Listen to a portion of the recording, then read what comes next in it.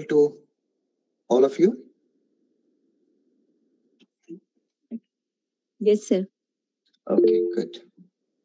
So, thank you so much, one and all, for joining us today for this session under Malaviya Mission Teacher Training Program. And in today's session, I'll be talking about publication writing and ethics in publication, and what are the different studies which we are supposed to take care while writing a good publication. Because I thought that is a very, very important component for anybody who is involved in academia and research. So, a brief introduction about myself. I'm currently working as an associate professor at Indian Institute of Technology, BHU, Varanasi. And before joining IIT BHU, Varanasi, I was working as assistant professor at National Institute of Pharmaceutical Education and Research, Ahmedabad. And before that, I was working as postdoctoral research fellow at Johns Hopkins University School of Medicine, Baltimore, Maryland, US. So I worked there for 4.5 years after completing my PhD in pharmaceutical sciences. So if you have any questions, feel free to note it down and we can discuss that at the end of session.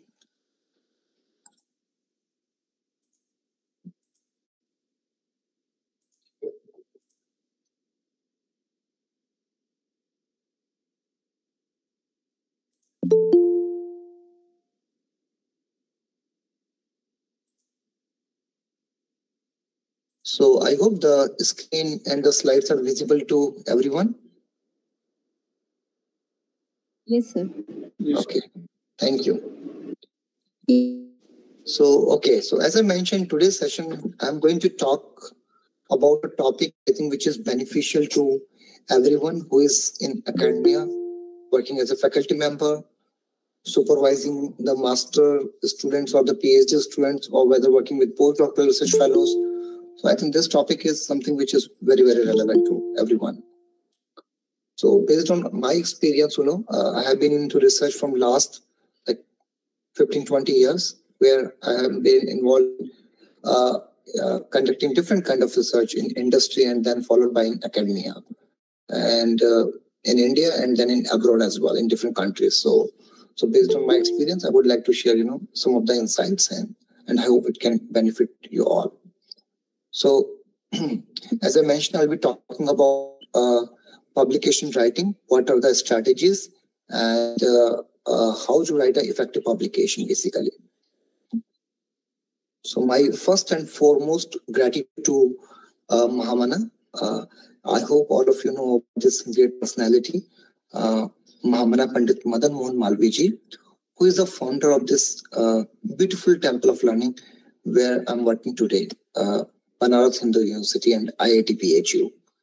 So Malviji has created BHU way back in 1919, when our country was still under the regulation of Britishers. Recently only BHU and IIT BHU has completed its 100 years of existence. So we recently celebrated our centenary celebration. And in honor of that, Government of India has issued this postage stamp of Shatabdi Varsh, centenary year. So, I jump into what is publication, why to write it, and what are the strategies to make sure that you write a good publication, which can be published, in a good journal. There are certain questions which I think one should ask. Why publication writing is important? Second, what are the different types of publications? Mostly we talk about only two types of publication. One is the research article, which is based on some laboratory work, bench work, or some competition work.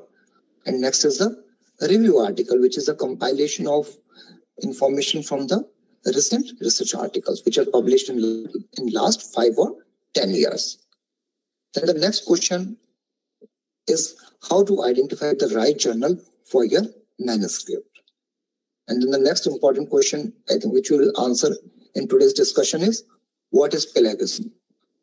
In today's era, when publication has become a very important parameter for the growth in academics specifically, where promotions are based on publications, and even confirmation of the services are based on publications and grant. So there is a kind of race among the different people who are involved in research, to publish more and more in a definite period of time. And as a result of that, somewhere, the ethics which are involved in publication, they're getting compromised. So as a responsible scientist, as a responsible faculty member, we should be educated enough, and we should be able to teach our students, what are the consequences if we don't follow the ethics in publication. So pedagogism is one of the most important parameters which one should take here while working on the publications. And what are the consequences? That also we will talk a little bit during the presentation. Then next part, which I may cover in the second session, or maybe not today, maybe sometime else, like regarding grant, how to write the winning grants, because projects and grant writing, they have become very, very important in today's world. If you are in research, sometimes you have intermediate grant where your institute is supporting your research. But at many places, including not only in India, even if you're working in other countries, like I have been in US for 4.5 years, I've seen that, the getting grants is getting highly competitive day by day. So if you don't know how to write a good grant and what makes a good grant so that it is fundable, then it becomes very difficult to survive in academic research. So maybe if you're teaching along with, like research, maybe you can justify your job a little bit, but the people who are purely dependent on research for their job, for their salary, for them, it becomes very, very difficult if they don't know how to write the effective grant, how to make the grant proposals more, attractive. And then we will also talk about different funding opportunities in India and abroad, and then types of grants we can apply for, and then the scientific responsibility of the researcher as a responsible scientist, what we should do and what we should not do. Okay. And a naturalist life would be happy if he had only to observe and never to write. This has been, penned on by the Charles Darwin. So if one just only have to do the experiment and don't have to worry about publication, don't have to worry about, writing anything, then what do you think? It could have been a better, right, way. But I think publication is very, very important. Whatever you are doing, you're supposed to document it so that others can take the advantage of your experience, your findings. So in science, no matter how spectacular the results are, the work is not completed until the results are published. So one is to get the funding, get the grant, get your lab established, and then do the experiments, ask the right questions. And after that, when you're done with completing the experiments, when some findings with you have to make sure that you publish those findings in some reputable journal so that it has an impact, some positive impact on the society. So let's explore some of the main steps which are involved from drafting a rough manuscript until into a polished paper, which can be accepted by some good journal. So first is planning your manuscript writing. So before that, the first question, which is very, very obvious, is why to publish? One, it can be a very naive question by a student who is just joining your lab as a master dissertation student or a PhD student who don't have much idea about publication. Like they can ask you, like, why to publish? What is the requirement to publish? So it is one of the most important steps involved in the scientific research process. And we all know that not for master's degree, but at least for the PhD degree. In India, not all the places, but most of the places, to get the PhD degree, to get graduate, you need to publish at least 1 to 2 papers in reputed journals, which are Science, Scopus. Not only in India, but in other countries as well. If I talk about the United States, where I worked for 4.5 years, there also you have to publish at least 1 paper in a respectable journal before you get your PhD degree. At the same time, if you're a faculty working in any institute and involved in teaching along with research, so most of the time your promotions are based on number of papers which you have published in that particular period of time. For example, you are an assistant professor and you want to get promoted as an associate professor. So there will be certain bars, certain guidelines which may vary from institute to institute. Like in IITs, we have a bar of around 5 publications which we have to publish in a duration of 3 to 4 years to get promoted to the associate professor. But that is a minimum bar. That doesn't mean that you will be promoted for promotion. So that is a minimum bar you have to. At the same time, at each and every level, where you want to progress from associate to professor, then you need at least 10 publications in your credit. Without that, you cannot be promoted. Again, that is a minimal bar. Sometimes you have to perform much above the minimal requirement. So this is why sometimes one has to publish. So this is because of progression, because of getting the degree. But at the same time, I think, which is not mentioned here, publication is important from the point of view that you have done some science, some experiments where you have obtained some interesting findings. And if you don't findings, it's never going to come in the public domain. And until your findings are not in the public domain, people are not going to learn from it, because it's like advancing the science step by step. It's like a piece of puzzle. You are solving one piece of the puzzle, and after you, another scientist will come who will review your paper, and then will add another piece into that puzzle, and then will solve the larger problem for the large benefit of the larger part of the society. For example, for treatment of certain disease condition. Okay, so that publication is very, very important. Now the next question is what to publish. It's very obvious. Any findings which are new, if you have found some results which are encouraging and they are novel, they can be published. At the same time, if you develop some methodology, some technique which can be beneficial for people or scientists, that can be published.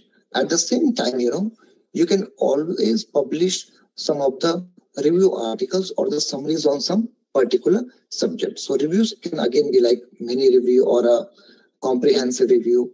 It can be, which is called narrative reviews, which are in basically. Right? They don't have any limits. Some you can also publish a editorial paper. Okay. And of course, the manuscripts which advances the knowledge and our understanding in particular. These kind of things are supposed to be published.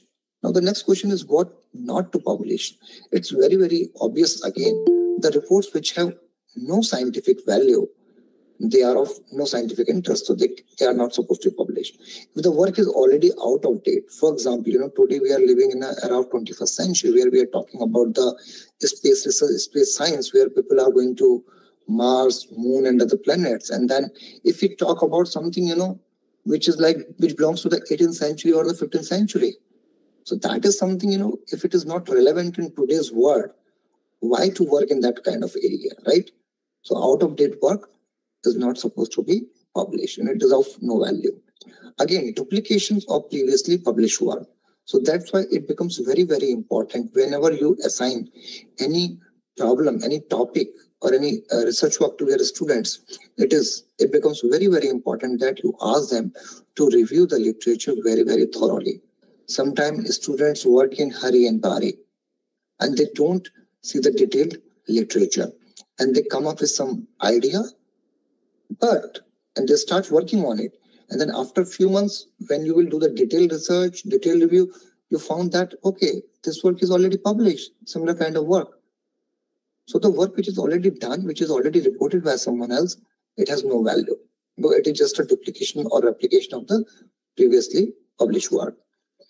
Incorrect or unacceptable conclusions. Sometimes, the findings which are, highly contradictory or they are incorrect because of some technical errors, they are not supposed to be published. But it doesn't mean that negative data cannot be published. Most of the time, what happened in the scientific community, if the data is coming positive, if the experiments are working in a well-defined manner, what we have hypothesized in the beginning of the, designing the project. So things looks easier and, they are highly acceptable. But when the experiment doesn't work, or when the data is other way around, it comes, in an opposite manner, then people think that it is a negative data and this data has no value.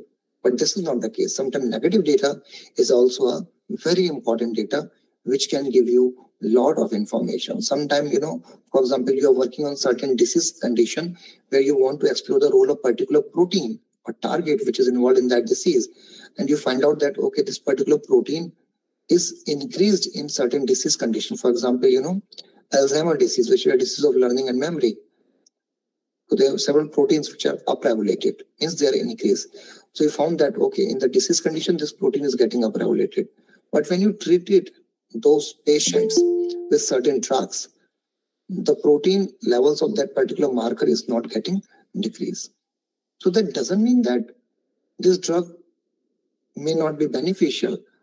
But the only message which you can get from this kind of experiment or data is that this drug may or may not work, but by not this particular pathway, maybe with some other pathway. But now that is a matter of further investigations. So finally, you need a good manuscript to present your contribution to the scientific community. Then the questions which you should ask yourself before you write, you should think about why you want to publish your work. So you should ask yourself, is it new and interesting? Is this work belongs to a current hot topic which, most of the people or most of the scientific community is bothered about? Are you working in that kind of area? Next question which you should ask yourself, have you provided certain solutions to certain novel and the difficult problem of the society? And next, you should ask yourself, are you ready to publish at this point? Do you have the enough data with you? Is your data aligning with your hypothesis? So once you have yes, yes, yes, and yes to all these four questions, that indicates that you can now go ahead and start preparing your manuscript for publication. Now, again, you can just, based on these questions, what I've tried to put in the slide, you can decide whether your work is ready for publication or not. As I mentioned, the outdated work, if the work is outdated, it is not supposed to be published. Conclusions which are incorrect in nature. Duplication of the previously published work. Under all these conditions, that means you are not ready to publish because the work has no scientific interest, no scientific value. However, if you think your results are novel, your findings or methodology are innovative and they're adding to the society in terms of benefit, or you think there's significant enhancement in the knowledge, existing knowledge in that particular field by your work, or if it is an up-to-date review of a particular subject or in particular field. In all these cases, that means you are advancing a particular field. And that means you are ready to publish your work. Now, the next question is, what makes a strong manuscript? Okay, now you know that, okay, you have the experiment, you have done the experiment, you have the data, now you want to publish it. But what makes a manuscript a good candidate for publication? So most important thing is that your manuscript should be written in a language which is very clear, useful, and the message should be very, very exciting. And it has to be presented and constructed in a logical manner which allow the readers to easily grasp the significance of your work. I always tell my students whenever they come to my lab, before, I ask them to write manuscript of their research work which they have carried out in the lab. I always tell them writing a manuscript is just like preparing a movie, filming a movie. Just like in the movie, we have the background information about actors, actresses, or the side actors, and they all come with some, background, some introduction, and then it flows in a logical manner so that, the previous steps are connected with the steps which are coming forward in the movie.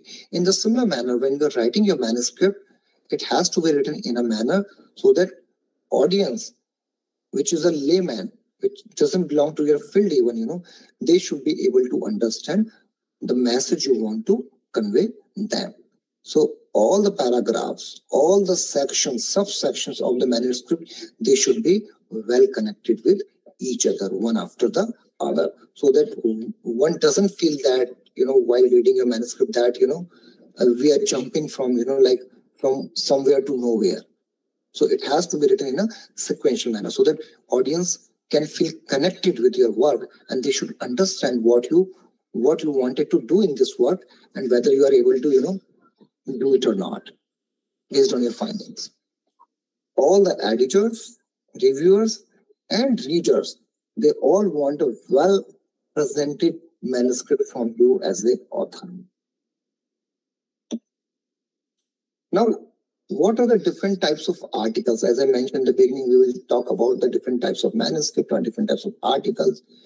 The first article, which is very common and most of the researchers or scientists they work on, is the full articles, or you can say these are full-length articles. We also call them original articles. Now, what are the original articles? The original articles, these are the most important papers, and they are often, based on the substantial and the significant completed pieces of the research.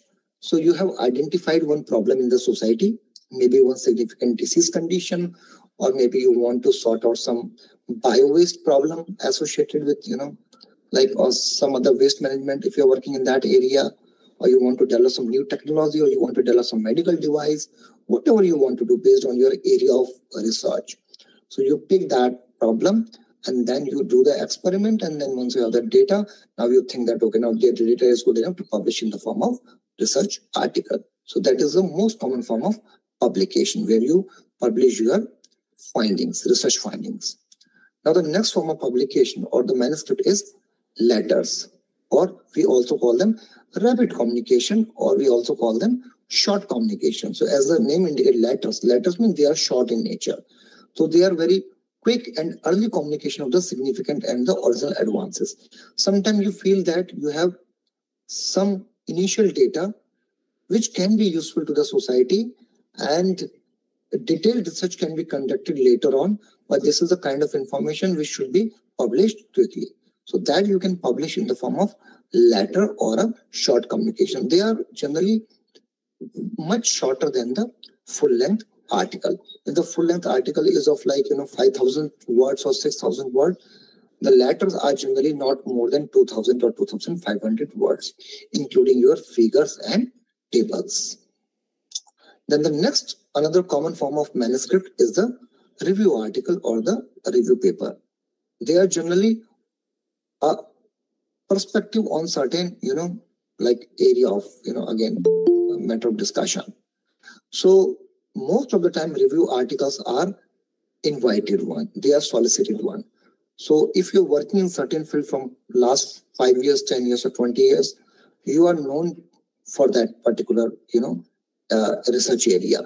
So editors of the journals, they will contact you as an expert. They consider you as an expert and will ask you to contribute a review article for their journal, asking your opinion on that particular topic. So most of the time they are invited in nature, solicited in nature.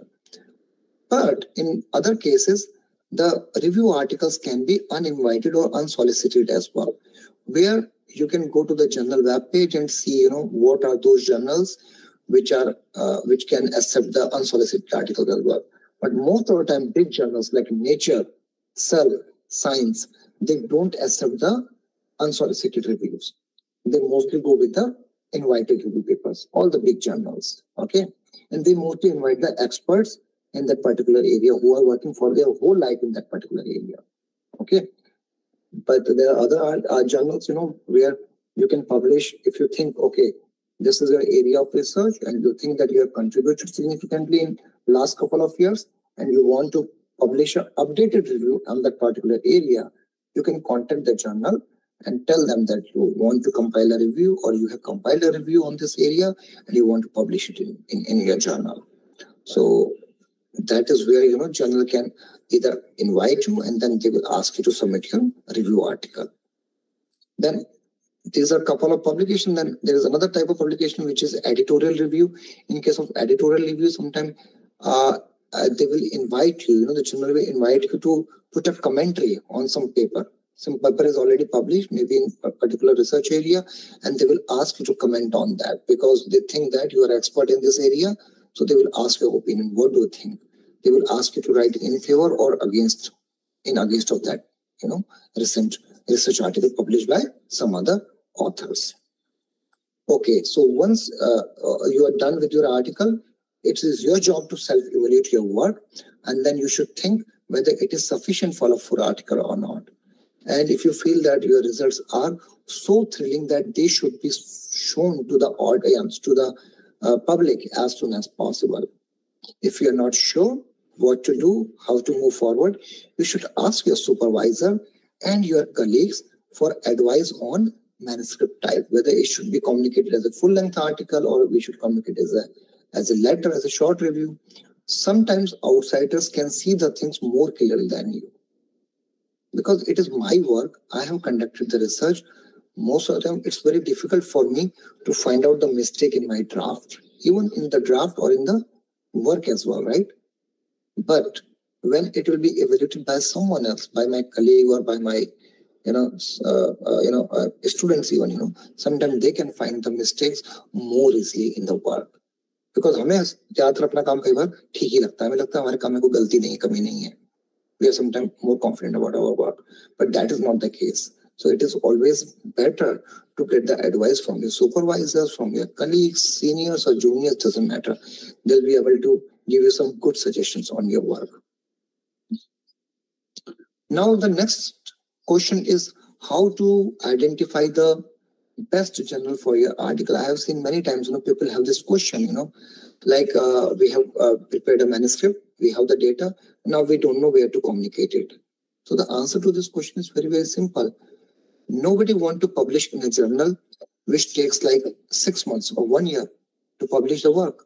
Because everybody, once they complete their work, it already took their significant amount of time, like 2 or 3 years in conducting the experiments, and then another 6 months to compile the manuscript, right? Now, nobody wants to wait for 1 year or 6 months to make your article publish and make it online, right? So everybody wants a journal which can publish quickly, at least in a month, 2 months or 3 months time frame.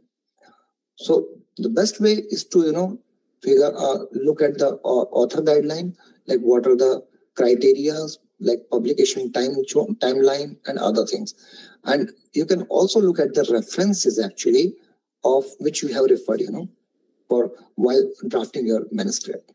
So the references can tell you the name of journals where they have published the same kind of work, because you're also working in the same area. So you can pick the name of some good journals from those, references. And then you can review the recent publications in each candidate journal, what kind of publication authors have published from other labs, and then you find out the hot topics, and then there are certain types of articles, etc., etc. You just go through the details. That will give you a lot of information, and you can debate a lot whether this is the right journal. Then these are the following questions, which you can ask. Is the journal peer-reviewed? Now, what do you mean by peer-reviewed? Peer-reviewed term is very, very widely used when we talk about the publication. So peer-reviewed means whenever you are submitting your article for publication, it is the job of the editor-in-chief and the editor to assign your work to some of the experts in your area who are sitting in different parts of the world to review your manuscript and give the genuine comments. So it's not like that they are giving your paper to your friends and then, they are reviewing it with bias. So peer review, most of the time, sometimes it is blinded as well. When a reviewer doesn't know who is the author and to which lab this work belongs. That is a kind of blind review. But not all the papers are blindly reviewed, but some journals, they follow this practice. But in peer review, at least, the paper is forwarded to the experts in that particular field who are not, who are not having any conflict of interest with the authors. They are not related to the authors in some or the other way. In that case, only they can review it genuinely without any bias. Now, the next question you should ask, who is the general audience? If you're working, for example, on a preclinical work where you are using different animal models, developing the models for the disease condition, and then giving the drug treatment. Okay. So in that case, you are supposed to pick the journal, which is preclinical in nature. And for example, you have picked a journal which is clinical in nature, means the doctors, the doctors are referring to that journal. So your work will have less impact there, basically. Or sometimes journal will reject your work. They will say this is not relevant to our, this is not within the scope of the journal. Then what is the average time to print? This is a very important question. Everybody want to get the publication out as soon as possible. Then what is the journal's impact factor? That is another important criteria. Although I don't put much emphasis on the impact factor of the journal, because that is something, which is a highly manipulative parameter these days. But in some or the other way, we don't have a better criteria to judge the quality of any journal. So impact factor of any journal is calculated by the number of citations, of papers, which are published in that journal in last year, basically. So more the number of citations of papers which are published in that journal, more in the last year, basically. So more will be the impact factor of the journal. That means more and more people are citing the publication from that journal. So the impact factor will automatically go high. But these days, a lot of other factors are there which can influence the journal's impact factor. A lot of publishing houses, they have made publication a big business, basically. So you have to be careful from that perspective as well. That, okay, so impact factor is important, but it's not that important that you should give it a huge weightage. Publishing, so there are many peer-reviewed journals which belongs to certain societies, like American Chemical Society, Pain Society, Neuroscience Society. So society journals, sometimes they may not have a very high impact, but getting publication in those journals is very difficult, very challenging, because they are highly neutral, they are highly unbiased. So they will publish your work only if it belongs to the high quality work. Now, the next important point while submitting your work to journals for publication is that decide on one journal at a time. Do not submit to multiple journals. So this is a big issue in the scientific community right now. People don't understand the repercussions and they just want to publish their work as soon as possible in a hurry and hurry, basically, right? So they submit their publication in more than one journal at a time. So if they hear from one journal quickly, they submit the comments and the responses and they publish it and then they withdraw from the second journal. This is highly unethical in nature. As a genuine scientist, you are supposed to submit your work only in one journal at a time and then wait to hear from the referees on the comments. If they reject your work, then you are free to communicate it to the second journal. Okay. So now, these are some of the tools which can help you to identify the right journal for your publication, basically. I hope I'm audible. Yes, sir. Okay. Thank you. Yes, sir. Thank you. Okay, so these are some of the tools, which can help you to identify the right journal for your publication. So this is by elsewhere. There are other publishing houses as well, like Taylor Francis, Nature Group, and others as well. So in this case, if you go to the elsewhere website, you will see there's a tab where you can put the keywords which are related to your work. For example, I personally work in the field of neuroscience, especially chronic pain. So what I can do, I can put the keywords like neuroscience, chronic pain, neurobiology, or drug development, something like that. And when I put these keywords, I will put it in the like search. It will give me a list of journals which will be publishing this kind of work, basically. There's another basically way to find out the right journal for your work, where you can copy paste your abstract onto the web page of the elsewhere journal, and then you just click on the start matching, and based on the content of your abstract, this tool will suggest you a list of different journals. Or there is another way by which you can directly search for a journal by putting the name. So these are just different ways to help you out to find the right journal for your work. But most of the time, people who are working in certain fields, they do have an idea about different journals in their field and their categorization as well, which are Q1 journal, which are Q2, which are Q3. I hope you understand Q1, Q2, Q3. Have an idea about Q1, Q2, Q3? Okay, so Q1 journals are the journals which basically, belongs to the top quartile, basically. That means top 25% journals in your particular field. That is Q1 journals. Q2 means the next 25%, the journals will belong to the next top to 25% basically category. And then Q3 means the bottom, basically, which is like from 25 to 50 percentile, basically. So in this way, we categorize the journals into Q1, Q2, and Q3 categories. So journals will belong to Q1 category. They are considered as the good journals in that particular field. So it might be possible that in the field of neuroscience, the Q1 category journal may have an impact factor of only maybe, like 20 or 25. But on the other hand, if you talk about other field like pain, for example, chronic pain, so the Q1 journal may only have an impact of around 6.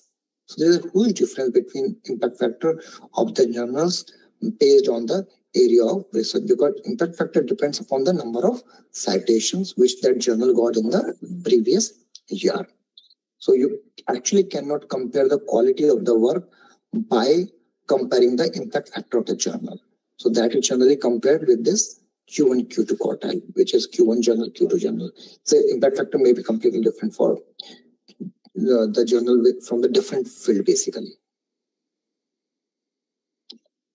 Okay, now again the same question which I asked you in the beginning: what makes a good manuscript? As I told you, the good manuscript should contain a clear, useful, and the exciting scientific message, which is very, very clear to the audience. Even if a layman is reading your manuscript, they should be able to understand, assimilate the message you want to convey.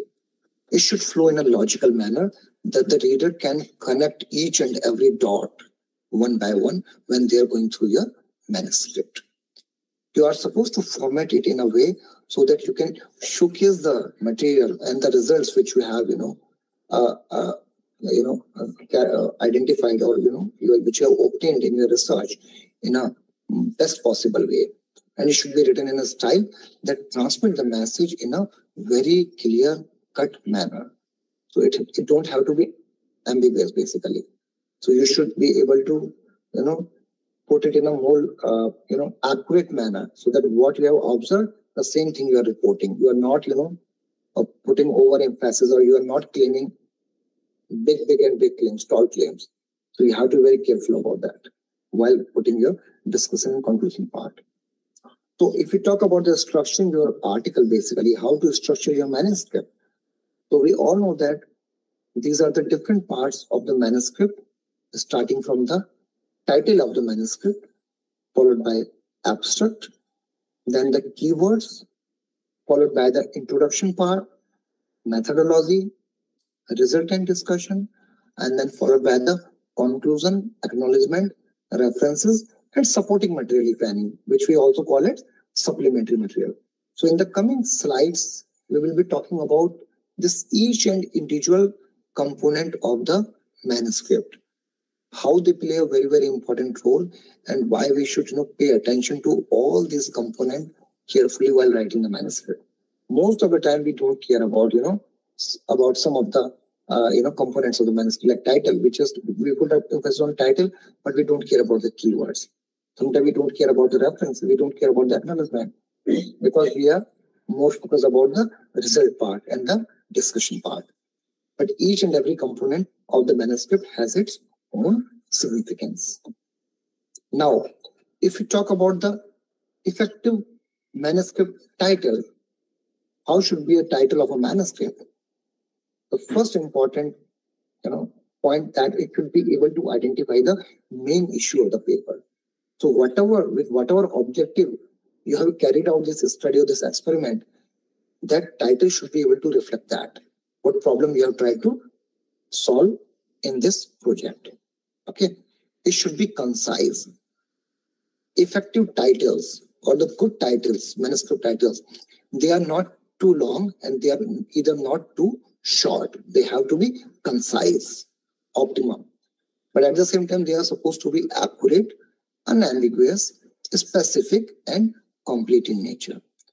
We should use the professional language and we should avoid using the abbreviations in the title. This is some of the mistake which many people do. They use the abbreviation in the title as well. But you should note that in title of the manuscript, abbreviations are not allowed even if they are a standard abbreviation. Then title has to be written in a way that it should be able to attract the readers. It has to be short but not too short. And always catchy titles. Catchy means the title which are written in a witty manner, which are able to reflect the problem which has been addressed, but in the words which are like more catchy, so that more audience will be attracted towards your work. So just in case some examples for your understanding. So one has written this title, that action of antibiotics on bacteria. Do you think it is a good title? Very simple and very straightforward. But this title doesn't say anything about what kind of bacteria, what kind of antibiotic, what kind of disease they have worked on. So this is never a good title. This is too short and messages highly unclear. On the other hand, the person has modified this title into another form. Inhibition of growth of Mycobacterium tuberculosis by streptomycin. So now here the author is more specific. Now the author is giving a message that we have worked on the Mycobacterium tuberculum and we have tried to sort out the problem of tuberculosis and by using a specific antibiotic which is streptomycin. So this title is more acceptable. In the similar manner, there's other few more titles, which can be reframed in a more appropriate manner. So you should learn how to make your title more comprehensive, more catchy, and more acceptable to the readers and the reviewers. Now, if we talk about the keywords, before we talk about the abstract, we'll talk about the keywords. Why keywords are important? Most of the time, we don't pay much attention to the keywords. We think that, okay, keywords are just, one word things and we can put it anything, right? But no, that is not the case. If you don't use the right keywords for your manuscript, then what will happen? People will not be able to catch your article from, the ocean of these, articles. There are millions of articles which are present on PubMed, on different search engines, scientific search engines, like Google, Scopus, PubMed, or so on, right? So if you want that, the people who are working in your area, whether it is diabetes, neuroscience, or waste management, or English, literature, Sanskrit, or whatever area you are working on, if you want that, people should be able to, figure out your manuscript, where it is and what work you have done. You're supposed to use the right keywords so that when they put those keywords, your article should come out on the top as a top choice article. And they should be able to refer your article and read your article and get some learning from it. In that way, you will also get the recognition because they will cite your article in their work. Okay. So citation is another good indicator of a scientist, basically, The more you are cited, that means the more better science you are doing, basically. So agenda, citation, these are some of the parameters of today's world where we can judge about the scientific quality of the any scientist. So and they are also used by the indexing and also abstracting services as well. It should be specific and it should use only established abbreviations. So you should not use any abbreviations which are not standard in nature. So like DNA is a standard abbreviation, so that can be used in the keywords, basically. For example, just for your understanding, this is the title of the article where, one has worked on experimental study on evacuated tube solar collector using supercritical CO2, right? Now, what could be the different keywords one can pick from this title? One is the solar collector, basically, because they are working on the solar collector. Another can be supercritical CO2, solar energy, solar thermal utilization. So these are the certain keywords, which are relevant to this work. and should be used by the authors. In the similar manner, depending upon what area you are working on, you can pick the specific keywords for your work. Now, abstract, I would say, to me personally, based on my experience, is the most important part of any research or the review article. This is the soul of the article, gist of the article. Why? Because anybody who want to refer your work, they will first read the title of your work article, and then they will read the abstract. So abstract is generally a kind of, जैसे कि हम बोलते हैं हिंदी में क्या, गागर में सागर भरना. तो जो भी आपने काम किया, whatever work you have done in last 2-3 years, or your students have done in last 2-3 years, right? All that research information you are supposed to explain in sometimes 250 words, or sometimes in 350 words. Again, abstracts can be structured or unstructured based on the guide to author of that journal. But again, if the abstract is not written properly in a more cohesive manner, then sometimes it may not be able to give the exact information about your actual work you have done. So it's very, very important to basically, write the abstract in the most rightful and the attractive manner, so that you can compel the audience to go through your research manuscript or the review article in detail, to make sure that you compel them that read my full article. But if by reading the abstract they feel that, okay, this work is something which is not relevant or which is not good, they are not going to read your full paper basically. Okay, so your work will not have much impact on the audience. Now, in the abstract, you are supposed to summarize the problem, which is very, very important. What problem you have hypothesized or you wanted to solve, methodology you have used, what are your results, and then what you have concluded from your results basically. Make sure it is written very clearly and in a language which is very easy to understand. And you also make sure that the abstract is very accurate and specific, while also being a little bit catchy in nature. And you are supposed to write, last so accurately refers the content of the paper. This is very important. So this is generally recommended that follow the rule of 10 while writing the abstract of your manuscript. If it is a unstructured, or even if it is a structured abstract, you should follow the rule of 10. What is this rule of 10? Out of basically 10 sentences, which is almost 250 to 300 words, starting 1 to 2 sentences should be dedicated to the aims and objective of your work, in which you can talk about the problem statement. And then next 2 to 3 sentences will talk about the methodology you have adopted to address this problem. And the next 2 to 3 sentences will be talking about the what results you have obtained by using this methodology, by performing those experiments. And then the last 2 sentences will be talking about the discussion on the results you have obtained, and what is the conclusion and the future direction in that particular area. So they will collectively be around 10 sentences, which will give a overall, basically view of your research work. Now, next important factor is the introduction, basically, like where you want to, make sure that your audience, is able to understand why you have picked this particular project and how you want to address the problem which you have highlighted. So in the introduction, you're supposed to explain the problem which you want to address in detail. And then you also want to describe your approach, your methodology by which you want to address that particular problem. Okay. And then you can mention the existing solutions to that problem. And you should also talk about the limitations associated with the existing solutions.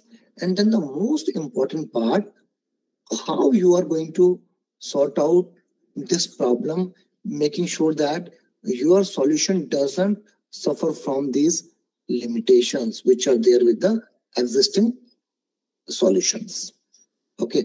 For example, if I'm working in the field of chronic pain disorders, I will talk about, for example, neuropathic pain, which is because of the injury in the nerves of the patients. It can be sciatica, it can be due to some other parts of the body, nerve damage, right?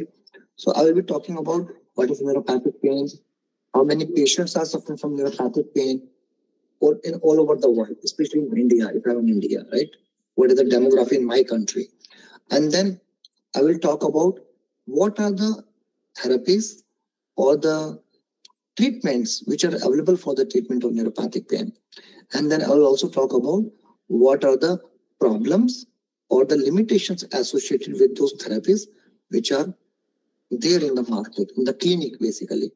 And then how I'm going to sort out this neuropathic pain problem, and how my solution will not be suffering from the these current limitations. So introduction is a very, very important part where you are trying to, make a good background, of your work basically. It has to be really strong. Okay. And here you have to, cite the literature from different labs, identifying the problem and then justifying it. Okay. Then next come the methodology part. In the methodology part, basically, you will be mostly talking about how you are trying to sort out this problem, basically, what techniques you will be using or you have used basically, and you will be talking about the detailed information on those methodology. Okay, so that people who want to work on the similar kind of area, they should be able to repeat your findings. Repeat in the term if they want to confirm your results, or if they want to use the similar kind of methodology to answer some other question, they should be able to do that after reading your paper. So methodology is a very, very important part. Sometimes people do the malicious things, by, for example, I came to know from some people who are working in the field of chemistry, who are synthesizing the drug molecules for the treatment of different disease. Sometimes they don't disclose the small point, like while proposing how they have synthesized particular molecule. Somewhere they will miss the temperature condition, somewhere they'll mention, they do not mention the pH condition or the humidity. So those small things, will lead to the complete changes. That reaction will never go on, and the desired molecule will never get formed.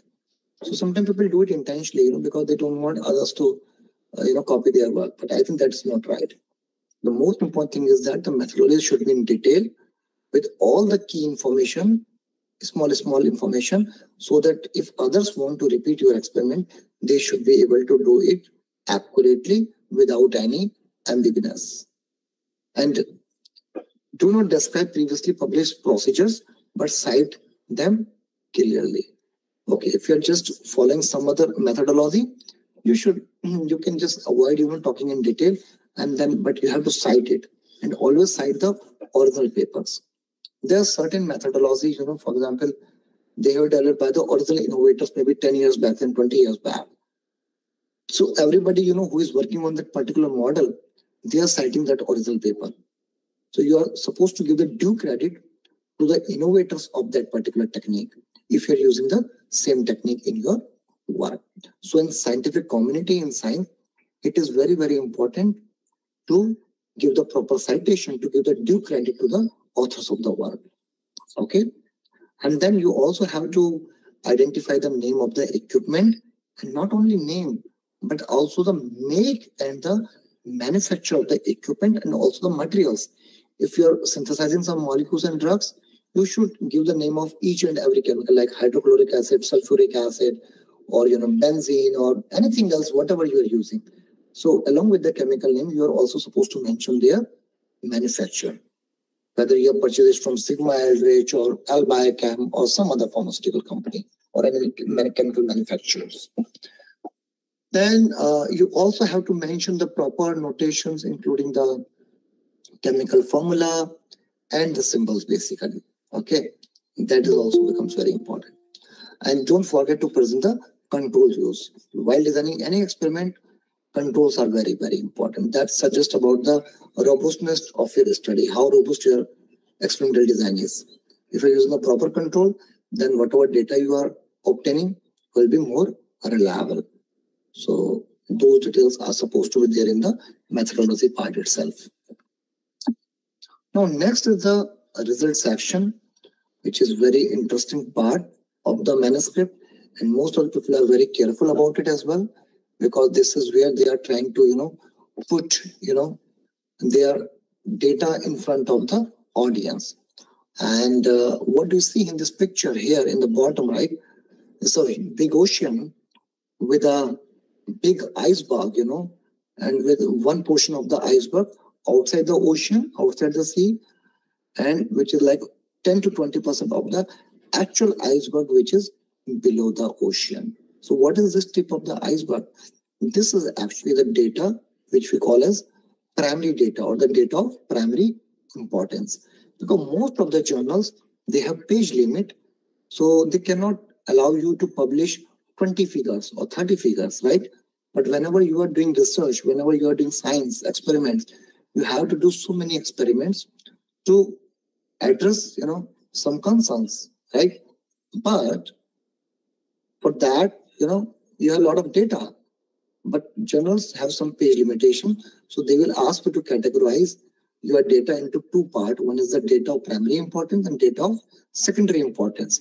So the data of secondary importance is actually the large part of the iceberg, which is actually beneath the ocean. So this is all the supporting data on which your main data holds. So without the supplementary data, main data doesn't have any value. So it generally goes into the supplementary file, which is also published along with the main publication. And people who are interested in your work, they can go through the supplementary file, which is also attached with the main publication, and it is available online on the journal web page. And we call this data as a data of secondary importance. And then you can use the headings to keep the results of the same type together and avoid the redundancy. It is very, very important how you're putting your data into the manuscript, whether you're putting in a more elegant manner, more, manner which is easy to grasp, easy to understand, or you're confusing the audience, So it has to be in a very elegant manner. You have to use the figures and the table for better clarity to the audience, because pictorial representations are always much better than the text. If you're writing your data in the form of a lot of text, basically, nobody has that much time that they're going to read the one full page, one full paragraph. So it's always better that people convert their data into pictorial representation in the form of bar graph, sometimes pie chart, sometimes line graph, sometimes scatter plot, different types of pictorial representation, or sometimes they present it in the form of table, which is very easy to understand, quickly quick to grasp. So you may take maybe 10 minutes to read the full paragraph, but the table and the figure you can just understand in 1 or 2 minutes if it is presented in a more clear manner. And then the most important part is the statistical analysis. Without a statistical analysis, no data has any value. Okay, so use the proper statistical tools. Like which test you have to use, you need to have the sound knowledge of the statistical analysis.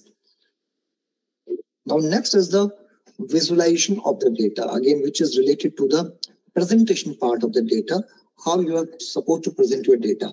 So whatever I'm telling you right now, it is not only relevant for the publication, but this is also relevant while you are making some reports, for submission in, to some, authorities, or, for like project writing as well. So this is relevant in most of the, places, including publication. So the caption and legend are supposed to be self-explanatory. Now, what is caption? What is legend? So legend is the basically title which is mentioned at the bottom of the figure. For example, here, if I talk about this figure, so here it is not mentioned basically, but yeah, something like that, So this is the caption of the table, which is table 1, effect of aeration on growth of stud bicep, collicolor. So similarly, there is a title like, for example, effect of drug A on the hair size or the hair particle, something like that. So that will be the legend of the particular graph. So, okay. So they has to be self-explanatory so that people can understand what this figure is about. So that figure should be a standalone unit without getting into a lot of intricacies and details. And use color only when they are necessary. You have to make a balance between visual versus the spatial. The figures should not be too crowded. If the figures are too much crowded, nobody is going to appreciate that. That is going to be a poor presentation. As I mentioned, graph should be uncrowded, restrict data set, use symbols to distinguish. Like if two data sets, if they are different from each other, you can use the symbols like @ star, hash, those kind of symbols to identify the significance between one group than the other group. Then you are supposed to mention the proper access labels, like this is a year-wise presentation, starting from 1970s until 2015. So people will understand, okay, this is the data which is talking about the the capacity growth, basically, over a period of time. And then label size, then skill marker, and it's very, very important. If I talk about this image, basically, right, this is a microscopy image, right, which is taken by some instrument. It can be SEM, TEM, or confocal image, or any histopathology image. In this kind of data, the scale becomes very, very important. You are supposed to mention the scale, whether it is 500 nanometer, 10 macrons, 20 macron. So it becomes very, very important, and it has to be exactly same what you have done. Otherwise, your data will be considered as manipulated data. Now, results. When do you need a table? This is very important to understand, by looking at your data, whether this kind of data needs a table or it doesn't need a table. Just look at this table, this paragraph, basically. Here, our author is talking about, like some task where they are talking about significant activation cluster in the left middle frontal gyrus, which is the region of the brain, and then it is extending to the inferior frontal gyrus, and then there are certain readings, this, that. So you can say 10 or 15 different kind of readings, which is talking about the activation of the different brain regions and how they are related to each other. So this kind of data definitely needs a table, because one doesn't have time to go through it, and also it looks very complicated and difficult to understand. So if you present this kind of data in the form of table, the reader will be able to understand in a much easier manner. But if you look at this data, basically, which is presented in the form of table, where authors having tested the effect of aeration on growth of Streptomyces collicolor. So here they have used just one temperature, 24 degrees Celsius. They have done same kind of experiment, and they found that in aeration of growth medium, one time it is plus, one time it is minus, and then 78 and 0. So this kind of data is very simple data, which can be just presented in 1 or 2 lines. So this kind of data doesn't need a table, actually. It can be just written in 1 line. Growth medium aeration was essential for the growth of S. collicolor. At room temperature, in a stationary culture, bacterial growth was not measurable, whereas in aerated culture, substantial growth was evident. So this kind of data can be explained in 1 sentence or 2 sentences at the most, and no need to put it in the form of table, because table will occupy more space otherwise. You have to be smart enough to understand, to present your data in a way so that it is easy to understand and it occupies less space in the journal, basically. Now, the next important part of any manuscript is the discussion section, discussion part, basically. So how this discussion part is important? In the discussion part, you are basically interpreting the results which you have obtained, and you are trying to basically correlate your data with the already published results from other labs. And then you compare it, and then you talk about the like pros and cons of your findings, whether it is aligning or it is not aligning. And then you compare the published results with your own results, basically. Okay. And while writing the discussion part, you have to understand that you need to avoid the statements that go beyond what the results can support. So you cannot make tall claims, big claims, which are beyond your results and finding. You have to be very generous and understanding, like what you have actually obtained in the findings, in the results part, and then you should only claim that much, not more than that. And again, when you're claiming something, you should use the terminologies which are very not very confirmatory in nature. Like drug X may treat the Alzheimer's disease. You should not say that drug X will treat the Alzheimer's disease. How you can say it confirmatory? It is just a result, a study where you have obtained some findings and you think that it may work or it may not work. So while making the claims, you have to be, very smart, like how you're claiming. And then you should not use the non-specific expressions, and then new terms not already defined or mentioned in a paper, that should be highly discouraged to use in the discussion section. You cannot introduce any new term suddenly in the discussion part if it is not the part of the introduction and the methodology. You can avoid speculations on possible interpretation that are not rooted in the facts. So talk on the facts, talk on the findings, what you have obtained. That is what science is. You're not supposed to talk something else. Most of the authors and the people labs, they do this mistake. We were discussing it just last week. My postdoc supervisor from Johns Hopkins in US, he has visited India. So he was in Varanasi just like few days back, last week, and we were discussing on the same problem. Most of the people, when they are writing their manuscript, they have obtained something else in the result part, and then in the discussion part, they're concluding something else. So that makes a poor manuscript, poor paper basically, and it is no way relevant to your findings actually. So don't hesitate to highlight the limitations of your study as well. None of the study is perfect. Everybody has the limitations, but if you are highlighting your own limitation, that talks about the genuineness and the integrity of your work.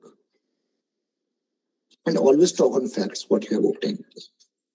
Conclusion, very important part of your manuscript, where you will talk about how your work has advances the current state of knowledge in that particular field.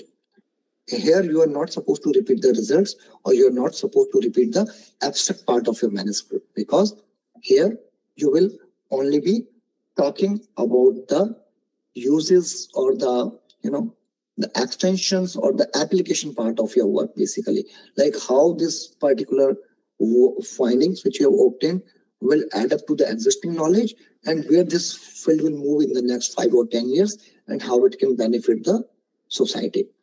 You can also suggest the future experiments. Again, you have to be very, very clear in terms of, to help the reviewers and editors to judge your work and its impact.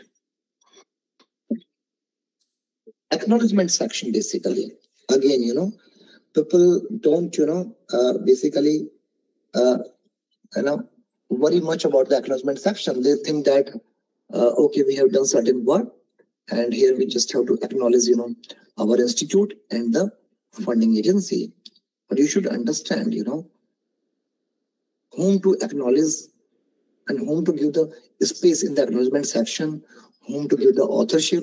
Sometimes people, don't understand. If somebody is helping you to proofread your manuscript, you are giving them the authorship. That is not the right ethical way to do it. That is highly unethical in nature.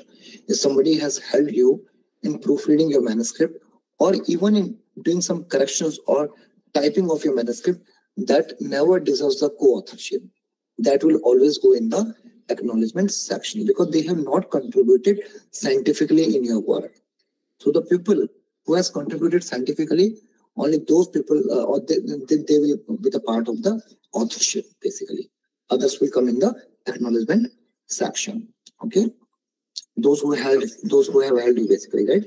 You want to, so that they can help you again, right? So advisors, financial supporter like funding agency, or your institute has supported you financially in terms of funding, intramural grant, or the equipment, infrastructure, lab space, your head of the department or the director, vice chancellor, whoever, right? And then the proofreaders, typists. There are, like big institute abroad, I have seen that they have, this scientific, writer. They have in every institute, So unfortunately, that position is lacking in India. Maybe in coming years, maybe in next 5 years and 10 years, that position may come up in Indian institutes as well. But as of now, we don't have that position. So what they do basically, their job is to make the corrections in your manuscript, because there are big scientists, who have language problem. They do very good science, but they are not very good in writing, basically English. English may not be their native language, especially in a country like America, which is higher, who have given you certain gift sample, like some chemicals, some cell lines. They can also be a part of the acknowledgement section. Okay. Now, references is one of the most important part, which, one gives least attention, I would say, because everybody take references for granted. They think that, okay, these are the references, we've referred in our work, and they are at the end of the document. And most of the mistakes are always found in the references part of any manuscript, if somebody pay the attention. It is one of the most annoying problem, and it causes a great headache to the editors and the journals, basically. So your job is to make sure that you're using the right tools. These days, we have the good softwares, which are available online. Some are the free version. Free version may not be the updated one, but you can get it, from online sources like Reference Works and Note, or you can purchase it, basically trial version initially, and then you can pay and purchase it. Or maybe sometimes your institute can also purchase it, right? We have some of the, softwares in IIT BHU also. So when you're using these tools and softwares, they will automatically, align your references as per the guidelines of the journals. Every journal have their own guideline of citing the references. Some journals, they cite the other works in between the text with the last name of the author, like Tiwari et al. 2024. But some journals, they do not cite this way. They will cite in a numbering manner, like 1, 2, 3, 4. So they have different style. So depending upon, the journal guideline, your software will help you to, align your references in the text and at the end also, whether year will come before or a title will come before. That will be based on the journal guideline. You can just tell the software which journal guideline you want to follow, and it will do that job automatically for you. But again, at the end of the day, you have to cross-verify it. You cannot just blindly trust the software. Most important thing, cite the relevant publications on which your work is based. Do not cite too many papers. Sometimes people have done some research work. Any good research article should not have a references of more than 50, I would suggest. Most of the time, people are citing like 100 references, 200 references for the research article. This is a research work. This is not a review article. If it is a review article, the references can go up to 100, 150 or 200. But for review, it should not be more than 200 even. For a good, length review, like 5,000 words review article. But for a research article, good research article, full-length article, the references should not go beyond 40 to 50, or not more than 60. That makes a poor manuscript. That means you're just citing a lot of literature without having much novelty or without having much, data on your work. Most important, do not inflate the manuscript with too many references, as I mentioned. Another important point, avoid excessive self-citation. That is one of the major issue in today's world.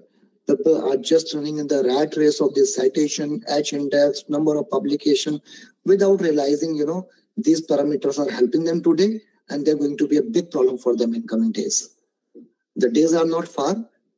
Maybe in the next 5 years or 10 years, some kind of tools are already there actually. When funding agencies or the institute will start using the tools to find out of your total citations, how many belongs to the self-citation, how many belongs to the actual citation by the other authors who doesn't belong to you in any way.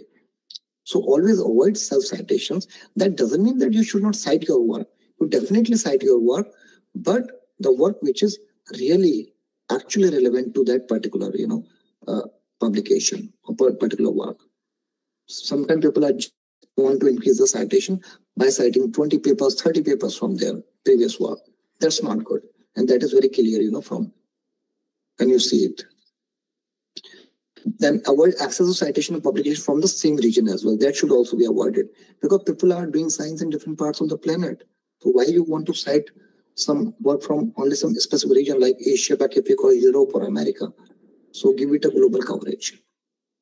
these are the softwares like Reference Manager and Note, which you can follow basically, okay, while doing the work. So I think we will just stop here and we will take a quick break, and then we will join maybe around 5:30 to continue after that. So where we will talk about, like, so this is all about, like, what are the different components of the manuscript. And then after you are done with writing your manuscript, what to do after that, like how to submit it, how to, move forward, how reviewers will take it, all those things, we'll discuss in the next session of the presentation. So we'll take a quick break of, like maybe 10-15 minutes, and then 5:30 we will come back. If you have any specific questions for me, please let me know. I hope I am audible to everyone. Yes, sir. Okay. Good evening, sir. Good evening. It is a very wonderful paper, and we have a lot of things we came to know. Sir, one thing I want to clarify. Yes, please ask. Clear it. You have discussed about the peer-reviewed journal. So right now, the more emphasis is was given on the UGC list, care listed journal. So how to search them, locate them specifically in our discipline, as I belong to the political science, the social science discipline, and our way of, means we are more working on the theoretical dimensions. So what should be the criteria for locating them? So I think what I understand from my experience, the journals which are, Scopus Index, and, they're listed, as a Scopus Index, even if they don't have a citation. So those journals basically you can, go for. And there's a list of UGC care journal actually, so that list also you can refer, if it is recommended, in your, like community that, okay, you should go for the journals which are in UGC care. So I think that is already mentioned there. So you can pick from there. But if it is not helping you out, then as I mentioned, you should look into the journal webpage, whether it is Scopus indexed or not. Because if any journal is Scopus indexed, that means it is a good journal. Sir, actually we have discussed about 2-3 points now, that the particular timing, the time, or several things are not there very much clear. Okay, we have that. To ask. In the UGC care list we have the lots of journal, but how much duration they will take, what even sometimes what happened now, we send a paper, they doesn't give that, they are rejecting, we don't came to know how to sort out this problem. That is my question. You are right, Dr. Manisha, actually. So that is a big issue, right now. Many journals, they don't behave responsibly actually. So even I face the same problem. When I was doing my PhD, so one of our professor, Srinivasa, Kulkarni, basically, he always suggested that, we should always publish, in the Indian journal, along with, like foreign journal, we should also publish in the Indian journals as well. But the problem with the Indian journal, madam, is that sometimes they don't respond to the authors timely. I will just give you one example. I have recently communicated, one of our work in Indian Journal of Pharmacology, which belongs to our area of research. And it's been like 8 months, and I have not heard anything from them, even after putting multiple reminders. So that is the problem which is there, and we should accept it. But what I would suggest as an author, because we want to publish our work, if the editors or editor-in-chief, they are not responding to our emails, so you can, go to the journal, online webpage. There is a tab where you can write to them, addressing your problem. That is the problem we are facing. You are not responding. You have not heard from the reviewers. That is one thing you can do. Second, you can directly get the email ID of the corresponding author. Generally, there are 2 email IDs. One email ID which belongs to the editor-in-chief, as the editor-in-chief of that journal. Second email ID which belongs to their personal affiliation. For example, he is a professor in some institute. So get both the email IDs and write to the editor-in-chief, along with other, like editorial manager people, in CC, addressing your concern. And most of the time I have seen that this has worked out. So, but if it doesn't work out, then I think we are free to, withdraw our manuscript from that journal. Then I don't think that journal deserves our work. There are plenty of other journals we should, look after. Okay, thank you, sir. So I think there is one more question from Dr. Neetu Tyagi. in the tools where we may put the content of abstract to search different journals, value name. So it's just an elsewhere tool, for any journal. Basically, you just go to the elsewhere, and I'm sure elsewhere is a big search engine, and it has the journals which belong to the humanities background as well. So you just go to that elsewhere tool and you just copy paste your abstract. It will give you the journals which belong to the humanities, field. Or you can also put the keywords even. That can also help you. So, okay, if you don't mind, we can just take a quick break of like 10-15 minutes, and then right now it is 5:23, so we'll join back at 5:40 for the next session. If you have any questions, just keep it, for the end of second session. Thank you.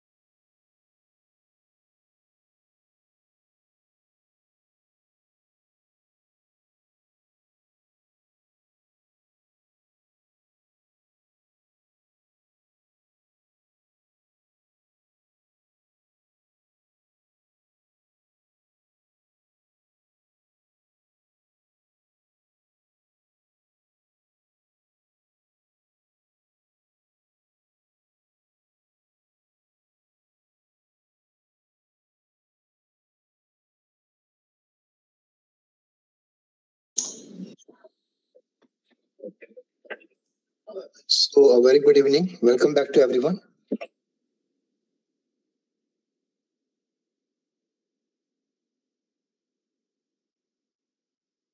So can we continue with the next session?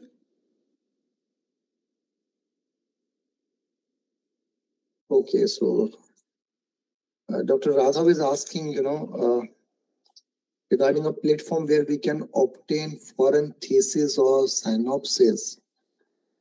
Sorry, sir, I'm not aware of any such platform which can provide you the foreign thesis or synopsis. But I know if you want to get the like Indian thesis, there's a web page, Shodh Ganga, where all the PhD thesis, or the research work is uploaded. It's a guideline, mandatory guideline, by Government of India, where everybody has to, upload their thesis, Shodh Ganga. So there you can get at least the theses which are of Indian origin. But I am not aware of any such platform which can provide you the foreign thesis or synopsis. But you can just Google, sometimes some theses are available online. So if you want to search a thesis related to your particular field, you can just put it on Google, so you can get some content, online. But a specific website, I don't know, sorry. Okay, so we will continue with the next session.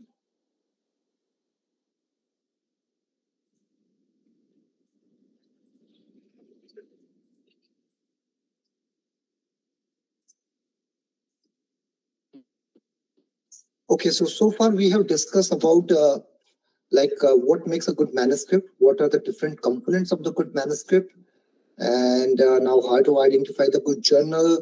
And then we also discuss a little bit about the plagiarism. Plagiarism is a very important part, which I'm not discussing separately in this talk, but I will just talk briefly about it.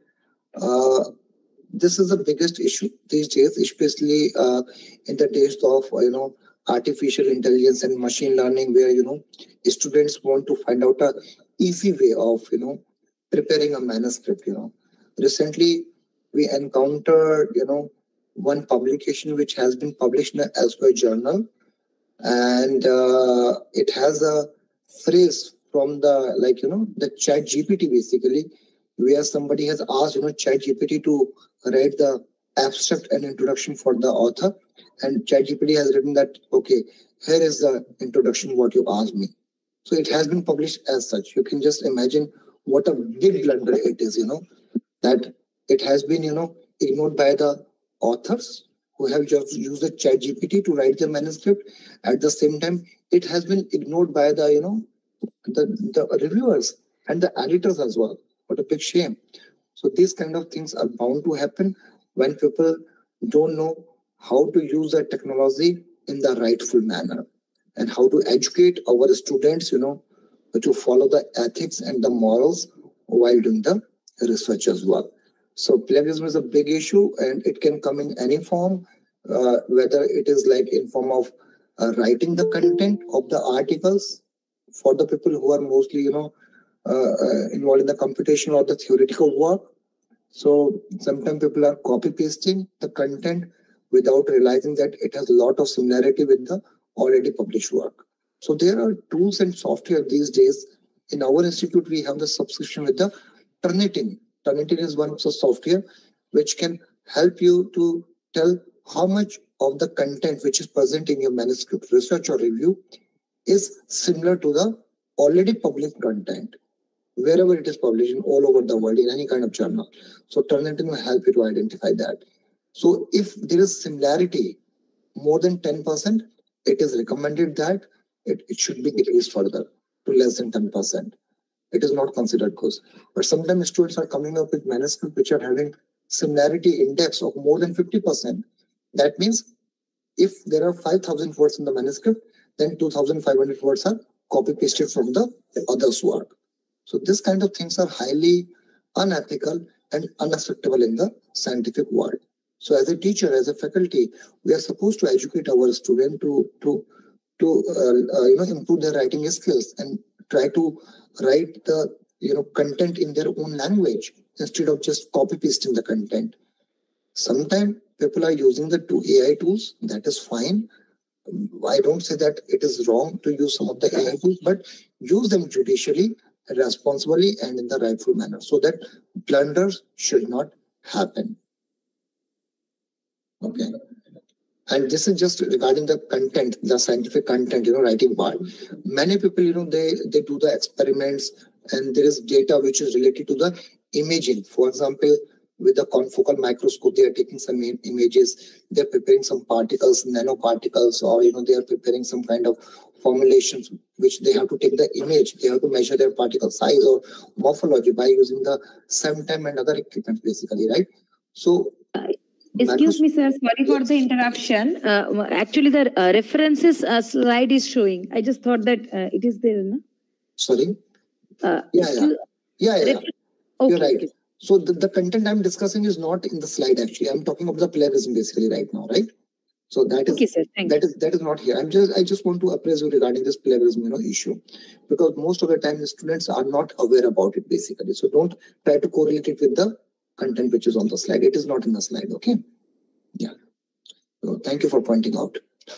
So we have to be very careful while generating our data and while putting it for publication. Make sure that the students are not playing with the data. They are not manipulating the images, and they are not copying the images from the other publication. That has happened in the past. We know several cases where people have taken the images from already published paper, and they have put those images in their paper and then publishing it as a new data. It's an academic crime basically, which one should not do. But yes, as a faculty, as a professor, it is our responsibility to morally, educate the student, to tell them, what is right, what is wrong, what to do, what not to do. And at the same time, it is our responsibility to make sure that our manuscript should be free from this kind of malicious, data and the fabrication kind of things. Okay. So next, after you are done with writing your manuscript, the next part, which is again, very, very challenging and very, very important as well, is submitting your paper to the journal for publication. Now it's a big question, like where to submit. We already discussed that, right? Now, before you plan to submit your manuscript in the journal for publication, you have to revise it. So once you are preparing the first draft of the manuscript, especially a student who's a beginner, the student might be very happy. Okay, I'm done with the work. I have done 2 years or 3 years of hard work. Now my manuscript is ready. I can publish it. But here comes the disappointment when teacher, the faculty or the supervisor of the student, they do a lot of corrections on their work. They, cut, fit everything in their manuscript and then they return to it. The student get frustrated. Okay, what is this? I have done a lot of work and then there's a lot of correction. Like you can see there's a lot of red lines. So sometimes, these corrections can go on and on. I can still remember when I joined NEP Ahmedabad after returning back from United States. So the first PhD student which has been assigned to me in 2016, that time, I have been asked to work on his 2 review manuscripts, which he has, written. I was surprised to see the manuscript, which is in a very raw form and has a lot of, concerns related to the grammatical, typographical, and also the quality of the content. So I personally, made that manuscript to revise 25 to 30 times before we make sure that we submit it to the journal. The student was frustrated in the process, frustrated in a way. He was kind of, why we are revising too many times? But in that process, the manuscript has came into a form which is highly polished, and it was accepted in just one go without any major revision, major corrections. So that happens when you actually, work out thoroughly on your manuscript. Spend a lot of time. So it's up to you whether you want to spend a lot of time in the beginning before submitting, or you want to spend a lot of time after, review rejected. So it's better to spend more time in the beginning itself and bringing it to the level where it can be accepted by the journals. So it is a tedious process, like corrections and then, revision, corrections. And finally, it will take, and when supervisor approves, now I think they will say that just go ahead and turn it to the journal. Another important part of any, article submission is a cover letter, to which most of the people don't pay much attention. But this is a chance where you have the chance to speak directly to the editor regarding your work. So you can just review or view a cover letter of your manuscript as a job application letter, just like you write a application to a manager or to a person for your job. In the similar manner, you want to sell your work to the journal, and you're writing a cover letter. It's very important what you are writing there. So here you're supposed to talk, why did you submit the manuscript to this journal? So in the cover letter, you're not supposed to summarize your manuscript. You're not supposed to repeat the abstract. Those are the work-related things, basically what you have done, what are the findings. But you just want to make sure that what make your manuscript so special that this journal should be interested in your manuscript. You need to highlight those parts in few sentences. You're supposed to mention the specific requirement, like if you do not wish to review a manuscript as some reviewers who have some conflict of interest, that you can also mention in the cover letter. Most of the time, editors will not reject a manuscript only because the cover letter is bad, but definitely a good cover letter will accelerate the editorial process of your paper, basically. Okay. So, okay. Now we talk about the conflict of interest. Why conflict of interest is important? Most of the time we just write that none. But many times the conflict of interest may not be none. And you need to understand why it may not be none in certain cases. People don't understand its significance, but it has a lot of impact. If later on it was found out that, okay, there was a conflict of interest and they have not revealed it while publishing their work. And it can have a big impact on the career of any faculty, in the later part of their, career, basically. So it can have a direct financial relationship. For example, you are doing some consultancy project, for example, in direct financial, where it is related to the job, stock ownership, grants, patent, basically, if somebody is funding you some grant, or you are doing some consultancy or taking some honorarium, or you are investing somewhere, right, which is related to some company, which is working in that area. So if you're supposed to disclose the name of those companies which are giving you honorarium, which are giving you consultancy, and you have to mention that, okay, from here I am giving the consultancy, but I have no direct conflict of interest regarding that. So all these things are supposed to be the part of conflict of interest statement if you are having some direct or indirect relation with any of the company which is associated with you in some other way, or the work which you are publishing actually. Now, what is peer review and how you are supposed to respond to the reviewers' comments? So once you submit their work to the journal, it takes some time, for the editor to assign it to reviewers. Sometimes editor-in-chief, will himself, reject your work directly, by considering that, it is not relevant to their journal. So what do you see in this cartoon, basically? This is just to, make you aware that, this is you holding your manuscript. And there are different people, like holding different tools and weapons, making sure that you should not be able to reach at the end of the goal. So their intention is not to block you, basically, but they are the different editors or reviewers or people who are involved in the reviewing process of your manuscript. So don't take it negative. They are not the people who want to block your work from publishing, but they are the people who are responsible to make sure that your work quality gets improved and it gets polished more and more, so that once it gets published, it's of the highest standards. Okay, so that people can appreciate it. So publishing a raw manuscript or unedited manuscript is not good, basically. Okay, so most scientists regarded the new streamlined peer review process as quite an improvement, basically. So what actually happens, when you submit your work for publication? So you submit your work, then editor-in-chief or the associate editor who is involved with that journal, they will check the basic requirement, whether your publication is meeting the basic requirement or not. If it is not meeting the basic requirement, the editor will reject it maybe, or will say, you just revise it, again. Or if it is meeting the basic requirement, they will send your manuscript to the reviewers. They will assign the reviewers, at least 2 to 3 reviewers. Some journals are highly stringent. They may assign your work to at least 3 to 4 reviewers as well. And then once it is assigned to the reviewers, Then comes the role of the reviewer. So it may take a week or two. Sometimes editors are very fast, depending upon the journal, guideline again, and how much busy is the editor. But this process can take anywhere from 1 week to 2 weeks at the fastest.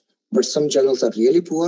They do not assign it even for a month. And sometimes you have to ping them down, that please, look after our manuscript and assign it to the reviewers. If you don't hear them in 2 to 3 weeks, you should write to the editor and push them to send your manuscript to the reviewer. And you can see it in the online portal of the journal, whether your manuscript is still lying with the editor or it is already sent to the reviewer.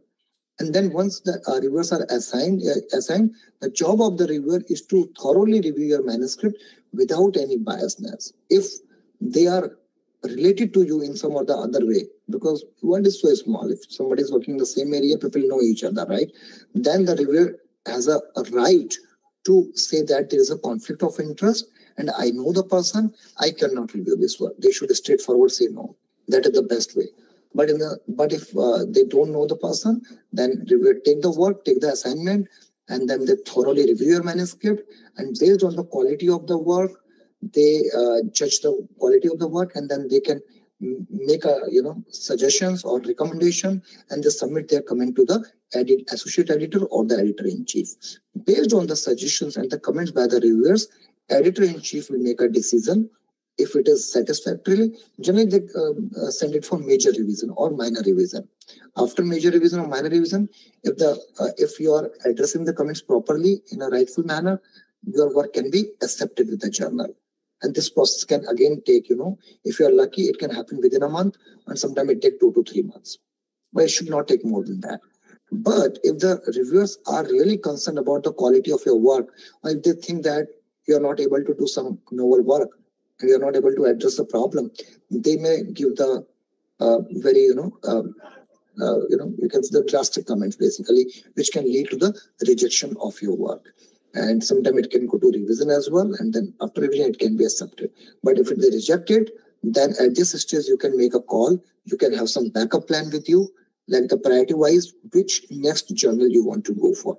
So as I mentioned at the beginning of the presentation, you should not go for more than one journal at a time. But once it is rejected, then you can plan to submit your manuscript in another journal. Now, what reviewers are actually looking for in your manuscript? What do they want actually? So this is a plot between, on the right hand side is a plot between technical quality versus the novelty of your work. We all know that, whatever we are doing, we are looking after the novelty aspect. The work should be really novel, then only we can publish it. But you just imagine a situation where your work is not novel and it is not even technically equipped. Right? What will happen in this case? The manuscript is bound to be rejected by the reviewer. Okay, so the manuscript should have the strong hypothesis, originality. It should have the clear progression through the paper, and the data should be well presented. But just consider a situation where the work is novel. It has a huge translation significance, but the technical quality is still poor. Then it is questionable whether this kind of work will be published or not. There are chances it can be accepted, but it can be rejected as well. Now, just assume a third situation where the technical quality of your work is high, but on novelty, your work stands poor. So this is also a situation where publication of your work is questionable. It may or may not get published, depending upon your luck factor. But there is a fourth situation where the novelty of your work is very good, and at the same time, the technical quality, like the methodology you have used, the presentation you have adopted, the statistical tools you have used, everything is perfect. So under these chances, the chances of publication is very high, because your manuscript is standing high in terms of novelty, is standing high in terms of technical quality. Now, how to respond to the reviewers' comments? Most of the people don't understand this is an art, basically. In science also, you have to apply the art of responding to people. If you don't know how to respond to the people, then, it's difficult to address the reviewer comments and difficult to get your work published. Even your work is highly novel and it's of good quality, good standard. Just imagine a situation where reviewer is asking a question that the method and device paradigm the author proposes is clearly wrong. Reviewer is, saying that it is wrong. Then this is one way, like you are responding. Yes, we know. We thought we could still get a paper out of it. Sorry. So do you think this should be the way of responding to the reviewer? This is a very blunt way or the inappropriate manner of addressing the reviewer comment. Just take another situation where reviewer is asking a question to the authors that authors fails to reference the work of Smith et al., who solved the problem 20 years ago. They're asking you to refer some article. Then this is one way where you might be referring, addressing this comment. We didn't think anybody had read that. Actually, their solution is better than ours. Again, a most inappropriate way of responding to reviewer comment. This should not be the way. The more appropriate way to address these, if you raise those comments, is the reviewer raises an interesting concern. However, as the focus of this work is exploratory in nature and not performance-based, the validation was not found to be of critical importance to the contribution of the paper. So this is how you are supposed to address these comments scientifically, technically, in the more respectful manner. The another way, the reviewer, where they're asking to cite this paper, the reviewer raises an interesting concern. However, our work is based on completely different first principles.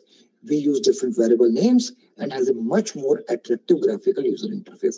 In this way, you have denied their comment in a very respectful manner, and you have also justified how your work is better than the work proposed by the Smith et al. So you have to be smart enough. You should learn this art, how to answer the questions, address the reviewer's comments. Okay. Now, these are some of the review assignments which I thought I will share with you. These are just some of them. Every day we are getting, one or the other articles for reviewing to us, from different journals. This is the Journal of Neuroimmune Pharmacology, in which area I'm working basically. So, and then there's another journal, Journal of Ethnopharmacology. Some of you, I'm sure, that might be receiving a lot of invitation from different journals where they might be asking you to review the manuscript on day-to-day basis. And this is the additional work for which we generally don't get paid, basically, right? This is just a social work, you can say. So we have to maintain a balance, because out of our busy schedule where we are dealing with a lot of administrative things, our classes, our grants, our projects, student guidance, and then a lot of other administrative work in the department and the institute, you have to manage all these things as well. So it's challenging, it's difficult. So you need to make sure that you don't accept all the invitation, but yeah, you just accept some of them which are relevant to your field. Because as a scientist, this is also your scientific responsibility to review the work done by the authors, by some scientist, and then give them some of the fruitful suggestions so that their work can be published, in a more refined manner. This is another journal, where we have Journal of the Pain Research. And then this is a life science, basically, which is one of the very good journal in our field, basically. So these are some of the publications from our lab, which we have published in the past few years. This is the journal, Pain, which is one of the very good journal, basically, in our area. The impact factor may be around 7 or 8 only, not more than that. But it's very difficult to publish in this journal because it's a society journal and the reviewers are very tough, very tight, and it's really, really challenging. Then one of the other publications from my postdoc work was published in the Nature Neuroscience. Then this is another clinical journal in which we publish one of our work is Anesthesiology. Another society journal, very difficult to publish. Then this is also society journal, ACS Chemical Neuroscience, in which we have published the work done by one of my PhD student, Ankit Unyal, who is now doing his postdoctoral research from Johns Hopkins, Baltimore, Maryland, USA. Then these are some of the other publications from our lab. This work was published where we have, knocked in one gene, into the rat MRGC receptor instead of that. Then this work was published in the PNAS journal, which is again, very good journal, in the field of, in journals, science. And this is life science. So there are a couple of publications just to show you, that what we have done in the past few years, basically.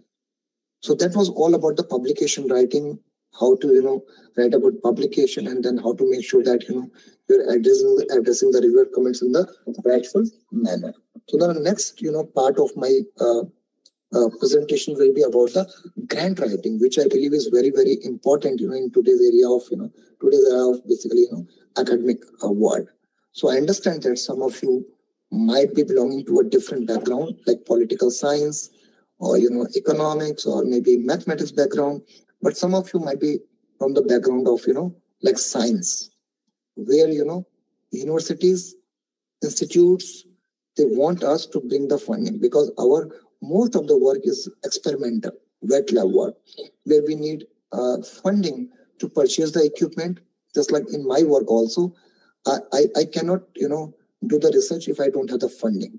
So I'm depending on the external funding to carry out the different projects in my lab. For that, I have to approach different funding agencies like Department of Biotechnology, Indian Council of Medical Research, and Science and Engineering Research Board. So, but I understand not every faculty, not every discipline, they will be needing this. But at least, we should have a basic understanding, about the grant writing, how it is useful and how it should be done. So what is basically grant? Grant is a mechanism by which an agency awards money to fund a research study or the other activity, such as an education program also, sometimes a service program. Even if you are not a science person, you are working in the political science background or, education background or some other field, basically, there also you can write a grant basically to some international, funders or the national funders or some government agencies as well, where you can do some societal work, basically. You can run some educational workshops and programs, basically. Okay, so it's not only for the experiments, but you can conduct the workshops and the awareness program as well with these grants. But for that, you should know how to write down a effective grant. So why apply for a grant? I think this answer to this question we have already discussed. But again, some of the key points are that if you have a grant, you can advance the scientific knowledge in your field and you can advance your professional career as well. In our institute, in IIT BHU, these days, promotions are very challenging. Now the days are gone where promotions can happen, just without any, much effort, and you will just promote you in a timely manner. It is very clear cut that you have to publish a definite number of paper, and at the same time, you also have to secure the external funding. If you don't have definite amount of external funding, no matter how much you are publishing, no matter how you are good academically, how much good is your teaching feedback, people are not going to promote you. Even the experts who sit in the interview from other institutes like other IITs or ISCs or other big institutes, they also look mostly at your research profile rather than the teaching or the academic profile. So these are the issues in most of the big institutes right now.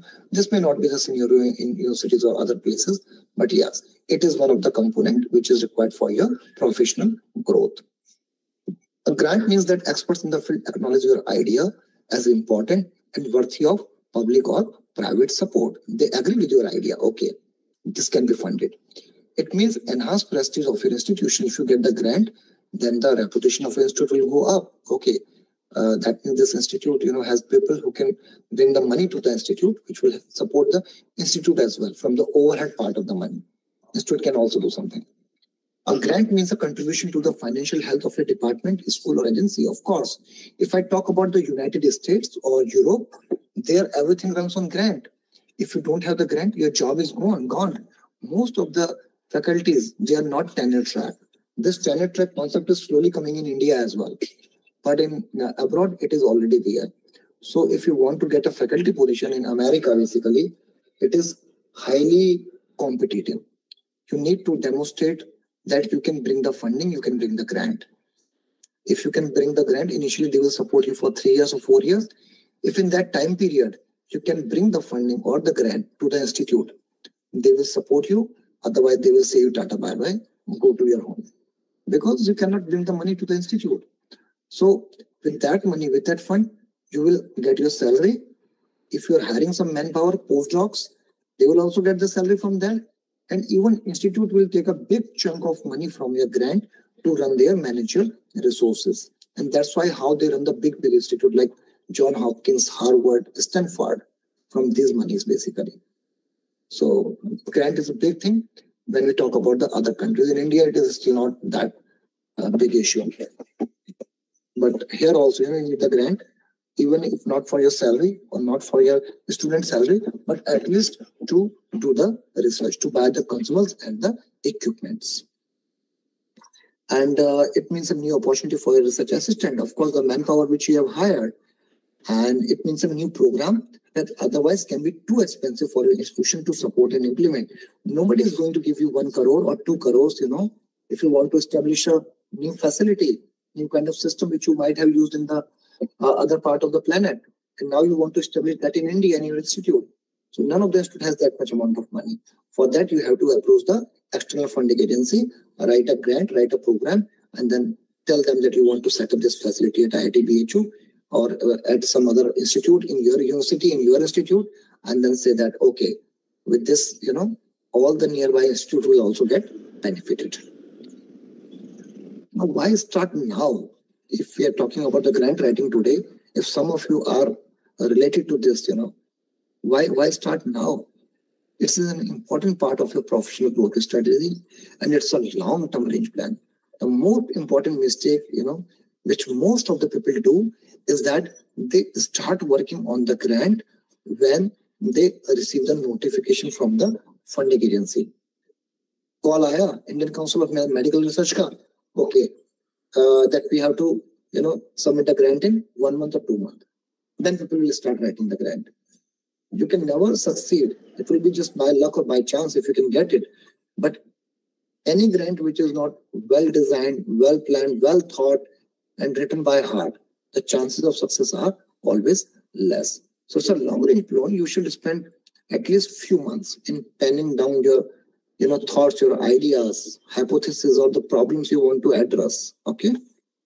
Then build individual credentials, build a track record of funding, so that people trust that, okay, this candidate has a potential to carry out the research. He has handled multiple grants in the past. Work on teams with more experienced researchers, make a team, make a collaboration, build the collaborations, develop a plan for long range and personal development as well. So now, you just look at this picture. What this dog is trying to do is trying to climb the tree. Do you think this dog can climb the tree? No, never. Because its objective is not meeting with the objective of the, in this case, the funding agency. So your interest, funding is always equal to your interest plus the interest of the funding agency. It doesn't matter how good you are at particular field.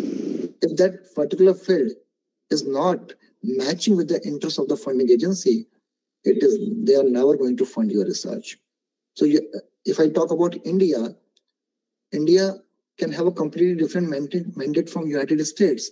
If I talk about the Indian Council of Medical Research, so the diseases which are peculiar to our country, they may not be, peculiar to the States or Europe.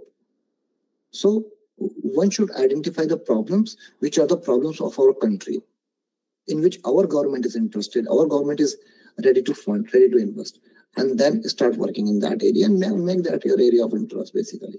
So no matter how good your idea and how well written your proposal is, sometimes if the funding agency to which you are applying is not interested in your project, you will not be funded. So sometimes it is not about the quality of writing or the quality of idea or the novelty. It is about matching the interest of the funding agency with your proposal. So identify what they want actually, read their guideline, go to their web page, and then plan for the funding.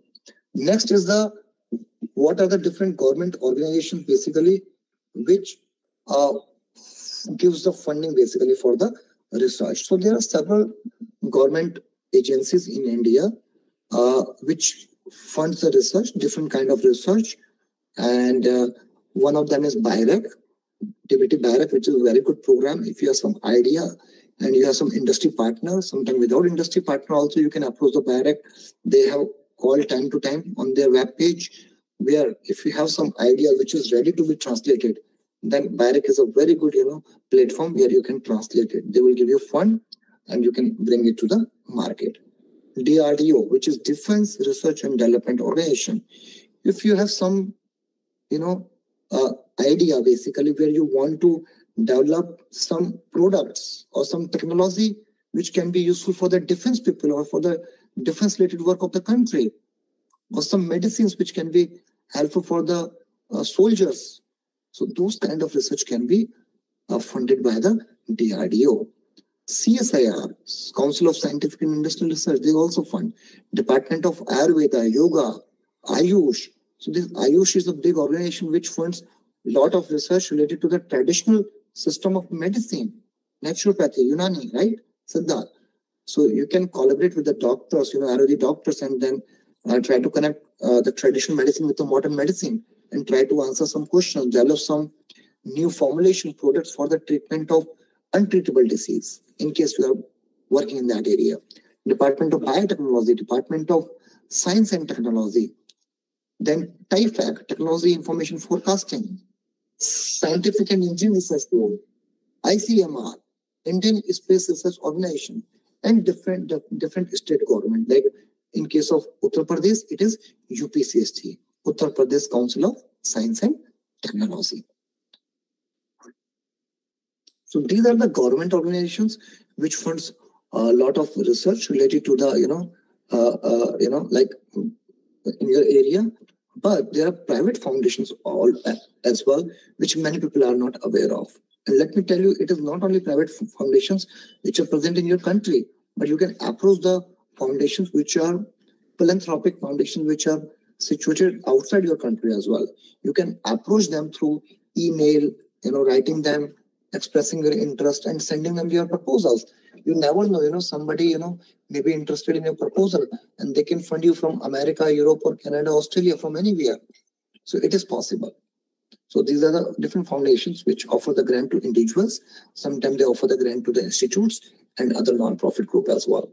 So generally only independent foundations and community foundation provide the grant to independent investigator. There's philanthropic funding where people don't disclose, like who has funded, but sometimes this kind of fundings are also available.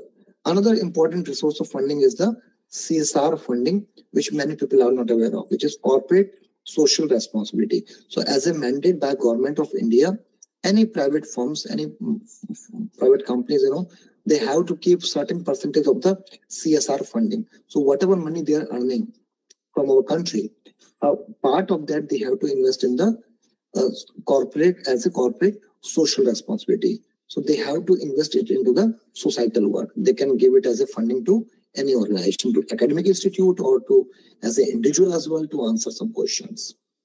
So that can also be tapped. You can contact those organizations directly.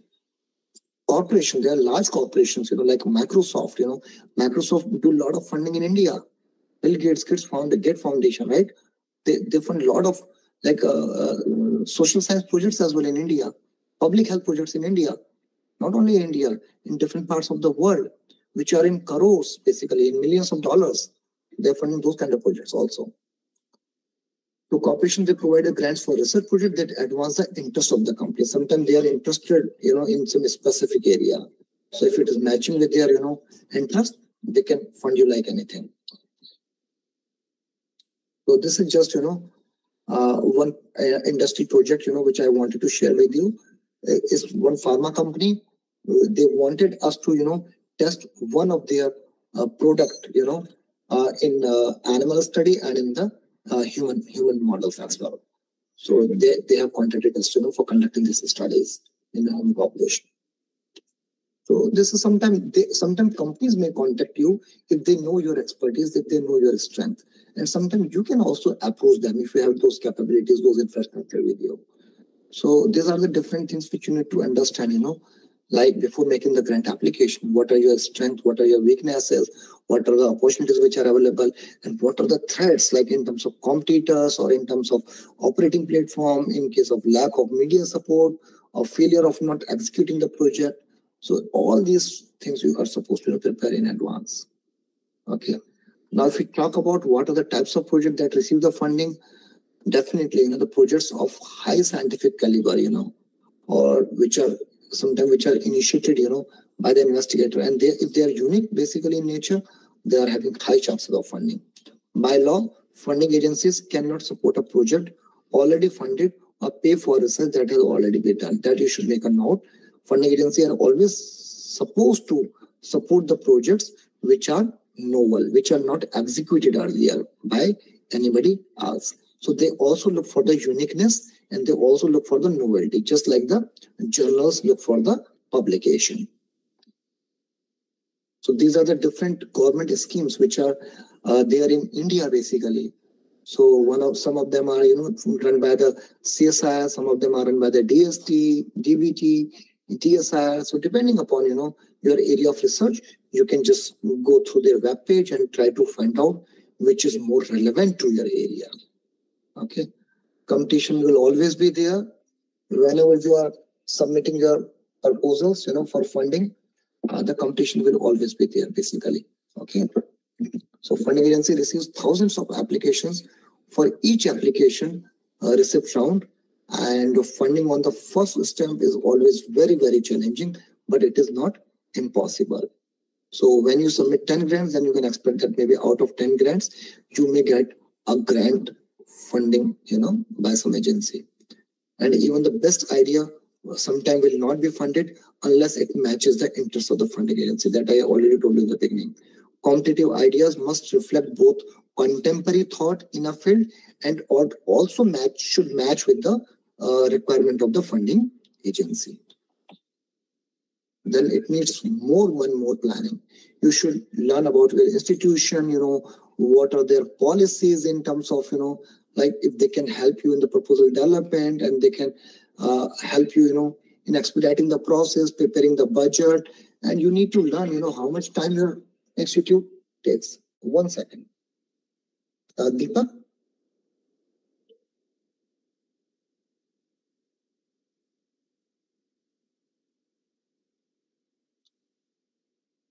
So, okay, sorry about that. So you need to understand how your institute can help you in making a timely funding application. So you need to plan in advance because you need several paper and endorsement certificates from the institute as well.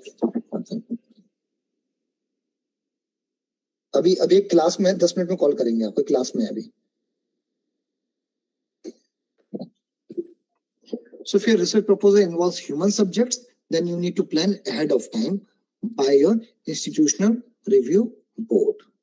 And that approval also needs time. If you're working on animals, then you need to take the approval from the institutional animal ethics committee. All these things needs time.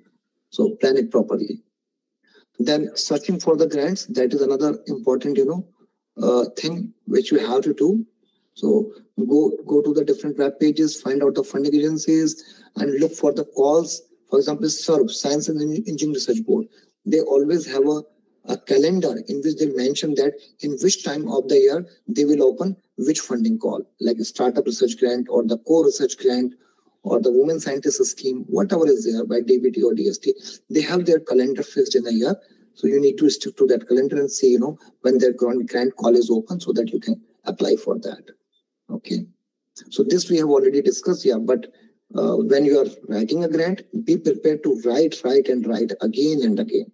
Sometimes, a proposal is very well written, but at the same time, it has to be really clear, focused, and precise. If your proposal is poorly written, then, it has a chances that, you may lack the funding, even if your idea is highly novel. And these are some of the very, important tips for the grant writing. Follow an outline, prepare your figures, tables, and images, which you want to put in the proposal beforehand. Be accurate and use any technical words you want to use accurately and correctly. You're supposed to use the sentences which are not less than 70 words and not more than 23 words. The sentences which are too short and which are too long in nature, sometimes they lose their meaning basically, because sometimes readers, they do get confused what message you actually want to convey. So an optimum length of sentence is always better whenever you are writing whether a publication or a grant. Use the paragraphs which are clear, which are informative. And always think about the style in which you have to write it. So go to the guidelines as well. Different funding agencies have some certain guidelines, so you have to follow that. And know when to avoid the highly technical language. You might be working in the field of medicine or pharmaceutical or some other field, but you need to understand that the person who might be reviewing your proposal, he may belong to a certainly different background sometimes. So sometimes you have to write it in a more layman language so that anybody can understand it. So if we talk about the research proposal, it must be hypothesis driven, just like the publication. It has to be concise and it should be focused. The most important part of any grant proposal, any research proposal, is the preliminary data. This is the mistake which most of the people does when they are submitting their grant proposal. They don't have the enough preliminary data with them. So without pilot data, the funding agency is not going to trust you, because that pilot data act as a proof of concept, which suggests that okay, this idea, whatever they are proposing, has some value, and in terms of like it is working out or not working out. So preliminary data, pilot data always gives the confidence to the reviewers, to the funding agency. Okay, this idea may work out, whatever authors are or this person is proposing, basically. Okay, and spend most of the time on the experimental plan. It is very, very important how you're going to address particular problem. Present a strong rationale why you think this this problem is relevant and it has to be worked on. Describe the detailed research plan, describe the methodology in detail, and always provide a rational plan for failure. Most of the time, many people, they just talk about the positive things. They never think about the failure, and they do not even talk about it in their grant proposal. But the smartest people, what they do, they always talk about the limitations and failures. Along with they also talk. One second. अब एक meeting में थोड़ी देर में बात करेंगे आपसे. Meeting में. So always talk about the limitations, potential failures, and also the alternative plan. If this hypothesis is not working out, this particular experiment is not working out, then how you're supposed to move further. So that alternative plans talks about, that you are well prepared to take the challenges which are lying ahead, even if this project will not work out. Most people lack this thing. Hypothesis, what is it? It's a proposed explanation of a phenomena which you want to study. So while proposing the hypothesis, you have to be very specific and focused. Do not just use a technique to address an experimental area without a well-formulated hypothesis. Okay? And then these are the different components of the grant proposal. So whenever you are planning to submit your grant, you are supposed to talk about specific aims in your grant proposal, which can be anywhere from like 1.5 page to, like 1 page, where we will talk about, what problem you want to address and what are your specific aims and objective. And then the next is the background and the significance section, which can cover like almost 1 or 1.5 page section, where you will be talking about the published information in that particular area where you are proposing your work in support of your hypothesis. So that will be the backbone of your research proposal, where you are suggesting, okay, like this is the problem I'm stating here, and this is the already reported literature, and this is, why this particular area is important and significant to work on. And then next comes the preliminary data or the pilot data, which can cover next 1 page of your, grant proposal, where you will be presenting, and it's a very important part of any grant, which allows the reviewers to understand the approach you plan to use, whether it can actually work or not. So these days, funding agencies, they ask for the preliminary data.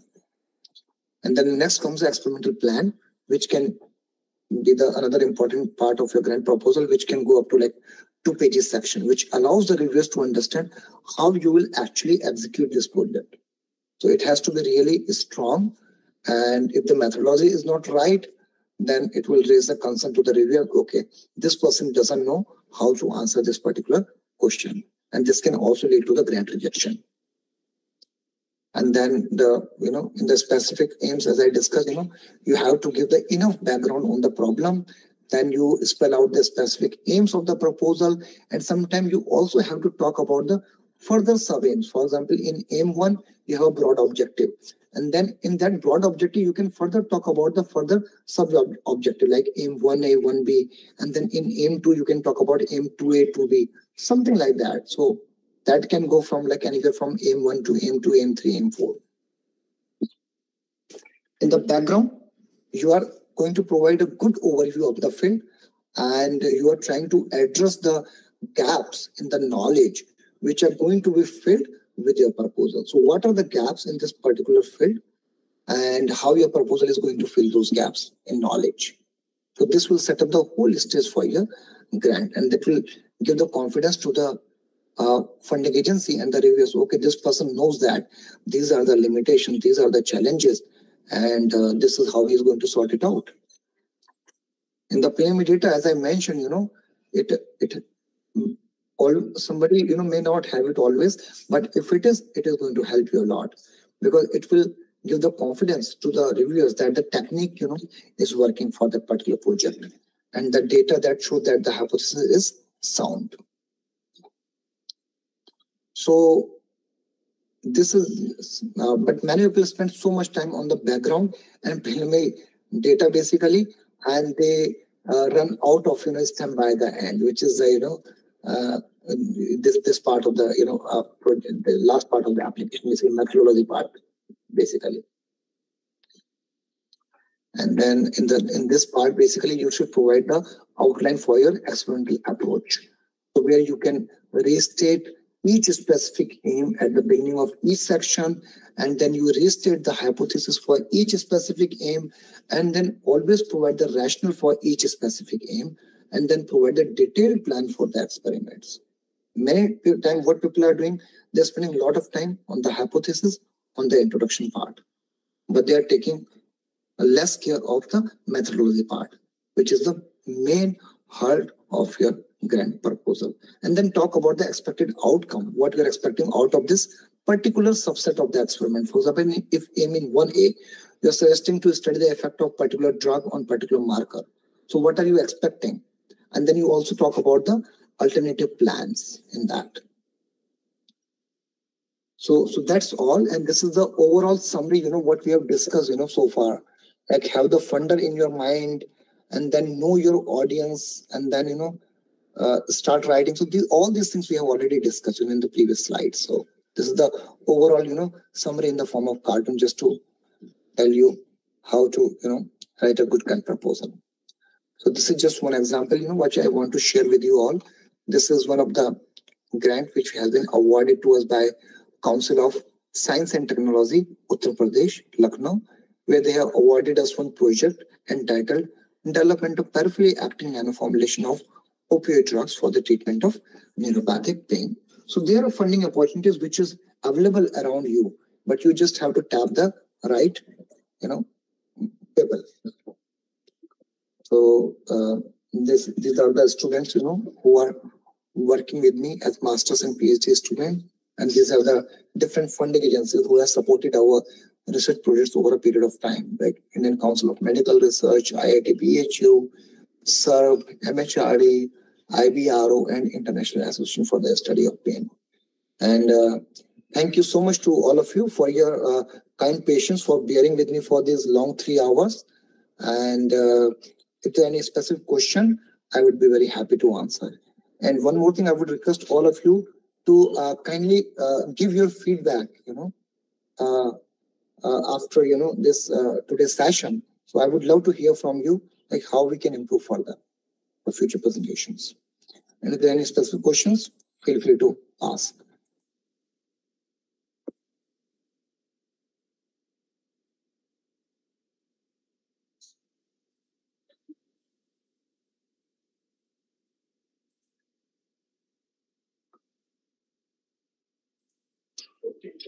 So yeah, and no questions? Okay. I think everybody's tired after a long day, I think.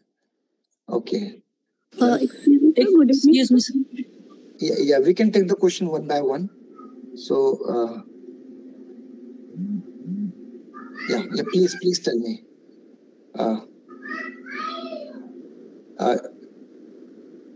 Akanksha, I think you had some question, right? Yes, sir. Actually, that was related to research writing and publishing. Basically, it has happened to me that I have two questions regarding this. First, I have submitted my paper in a journal and they rejected some review comments. Okay. But those were review comments which I can tackle in my area. So I politely write them of each and every review I addressed with citing some references. And they have rejected that, but still I mail that to the editor that these are, although it is rejected, but these are my points, because the review points I can tackle, and I politely write each and every comments on each and every review comments. So they actually accept my paper, and my paper got published in that journal. But the same thing happened for the another journal that was an international journal, and their reviews were not that much sound. And means they have just few points, and when I tackle that with more politely and with more reference, but the response was like, if we have rejected, there is no need to send this paper back. So I think I have a question, because their answer was so the first one answered me politely and the paper got accepted because I tackled the comments also. But in second, they didn't read the paper and means my comments and the so how look, I tackled. Akanksha, so that's a very good point which you have raised today. So look, everybody is human, right? And it depends upon who is sitting on the chair, right? So many journals have the guidelines very straightforward right away, like if some of the paper has been rejected by the reviewer or the editor, once they rejected, they have very straightforward guideline. They're not going to entertain it again, right? But some journals, they are more flexible. You can say they are more generous, and editor-in-chief has the full power, to reconsider. So, but I think as an author, it is our right to basically, approach the editor, based on the comments or if they are rejecting our work. So I think what you did was, really good and commendable, This is how one should approach, because most of the people, when they hear the rejection from the journals, they don't approach. They just take it away and then they go to the next journal, right? But I think this is a good way, Sometimes you can actually, just... when I write them, I was not expecting that they will accept it. But that happens. And second time when they reject and I write to another journal, they were very harsh in their comments that it is not means. So I was just I have just concerned that to which journal I should write, which I should not. Yeah, so it's a very subjective question, and very difficult to answer your question. What you're asking, which journal to write and which journal not to write, because as I mentioned, it depends upon the person who is sitting on the chair. Sometimes the person who is sitting on the chair is more kind, more considerate, right? But the person in the same journal, might be the another person other day, right? Because editor-in-chiefs, associate editor, they keep on changing, right? Today someone is editor-in-chief, tomorrow someone else will be there, right? So this is very subjective in nature, right? But yes, as an author, what best you can do, you can try to approach the editors or the editor-in-chief regarding your concern, what you feel is right for your work, and then let them decide what they want to do with it. If you think your work is good, it will be accepted. If not in that journal, then in some other good journal.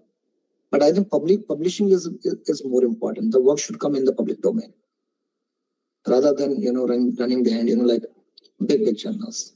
That is what I would suggest. Okay. Thank you, sir. Thank you. Excuse me, sir. Yeah, please.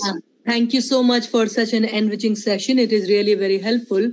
Thank you. Very structured way you have explained how to write the abstract and how to structure the paper.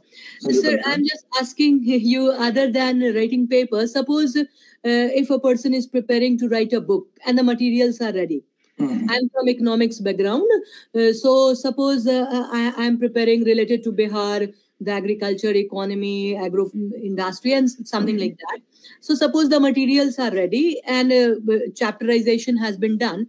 So in case of publishing that book, shall I go independently with a publisher? Does it make any difference with different kind of something? Can you guide me? Yeah, I got your point. So yes, I got your point. So I think your question is, if you have like material and the content ready with you, like in terms of some book you want to publish, right? Content you want to publish in the form of book, right? And yes, like how to decide like which publisher to go for, right? So there are different publishers, So again, I would say, you try to see, which publisher, what kind of guidelines they are having. Sometime, some publishers we know, like Elsewhere. Elsewhere is a good publisher. Taylor France is another good publisher, right? Nature is also another publisher, basically, right? So there are a lot of publishers which are, there, and they are good, basically. But at the same time, you want to refer their guidelines. What are their guidelines? Some publishers, sometimes they offer the honorarium as well to the editors and the editor-in-chief for publishing their work, basically, right? Sometimes they give the honorarium to the authors as well of particular book chapters, right? So that provision is also there, which I know from my colleagues, who are publishing too many books. So it completely depends upon you, basically, like that publisher, what kind of like books they are publishing in past, and what kind of audience is there who is referring to their books. So it completely depends upon you. But yeah, always try to stick to the good publisher, like Elsewhere, Taylor Francis, Billet, Nature. There are some publishers which are substandard and not even substandard. They are basically, like I would say they don't have any quality, basically. They will just, write you emails and then will ask you to communicate your work to them. Just ignore those kind of, publishers, I would say. Stick to the standard publishers. Okay, thank you, sir. Thank you. Because your work is valuable. You want to get it, recognized. Yes, sir. Any other questions?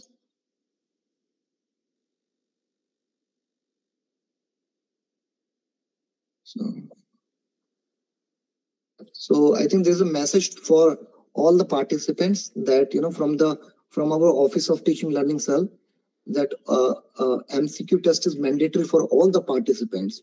It will be conducted on 21st March at 4 p.m. Okay, so kindly, make sure that you attempt this MCQ test as well. And I would request all of you to kindly give your feedback, because that is where, we want to learn from you and we want to improve further, on our, future, like sessions. So feel free to, reach out to me. My email ID is mentioned on the webpage of IIT BHU. If you have any queries related to any of the content, feel free to get back to us. Thank you. Thank you for your patience. Thank you, all of you. Thank you, sir. Thank you.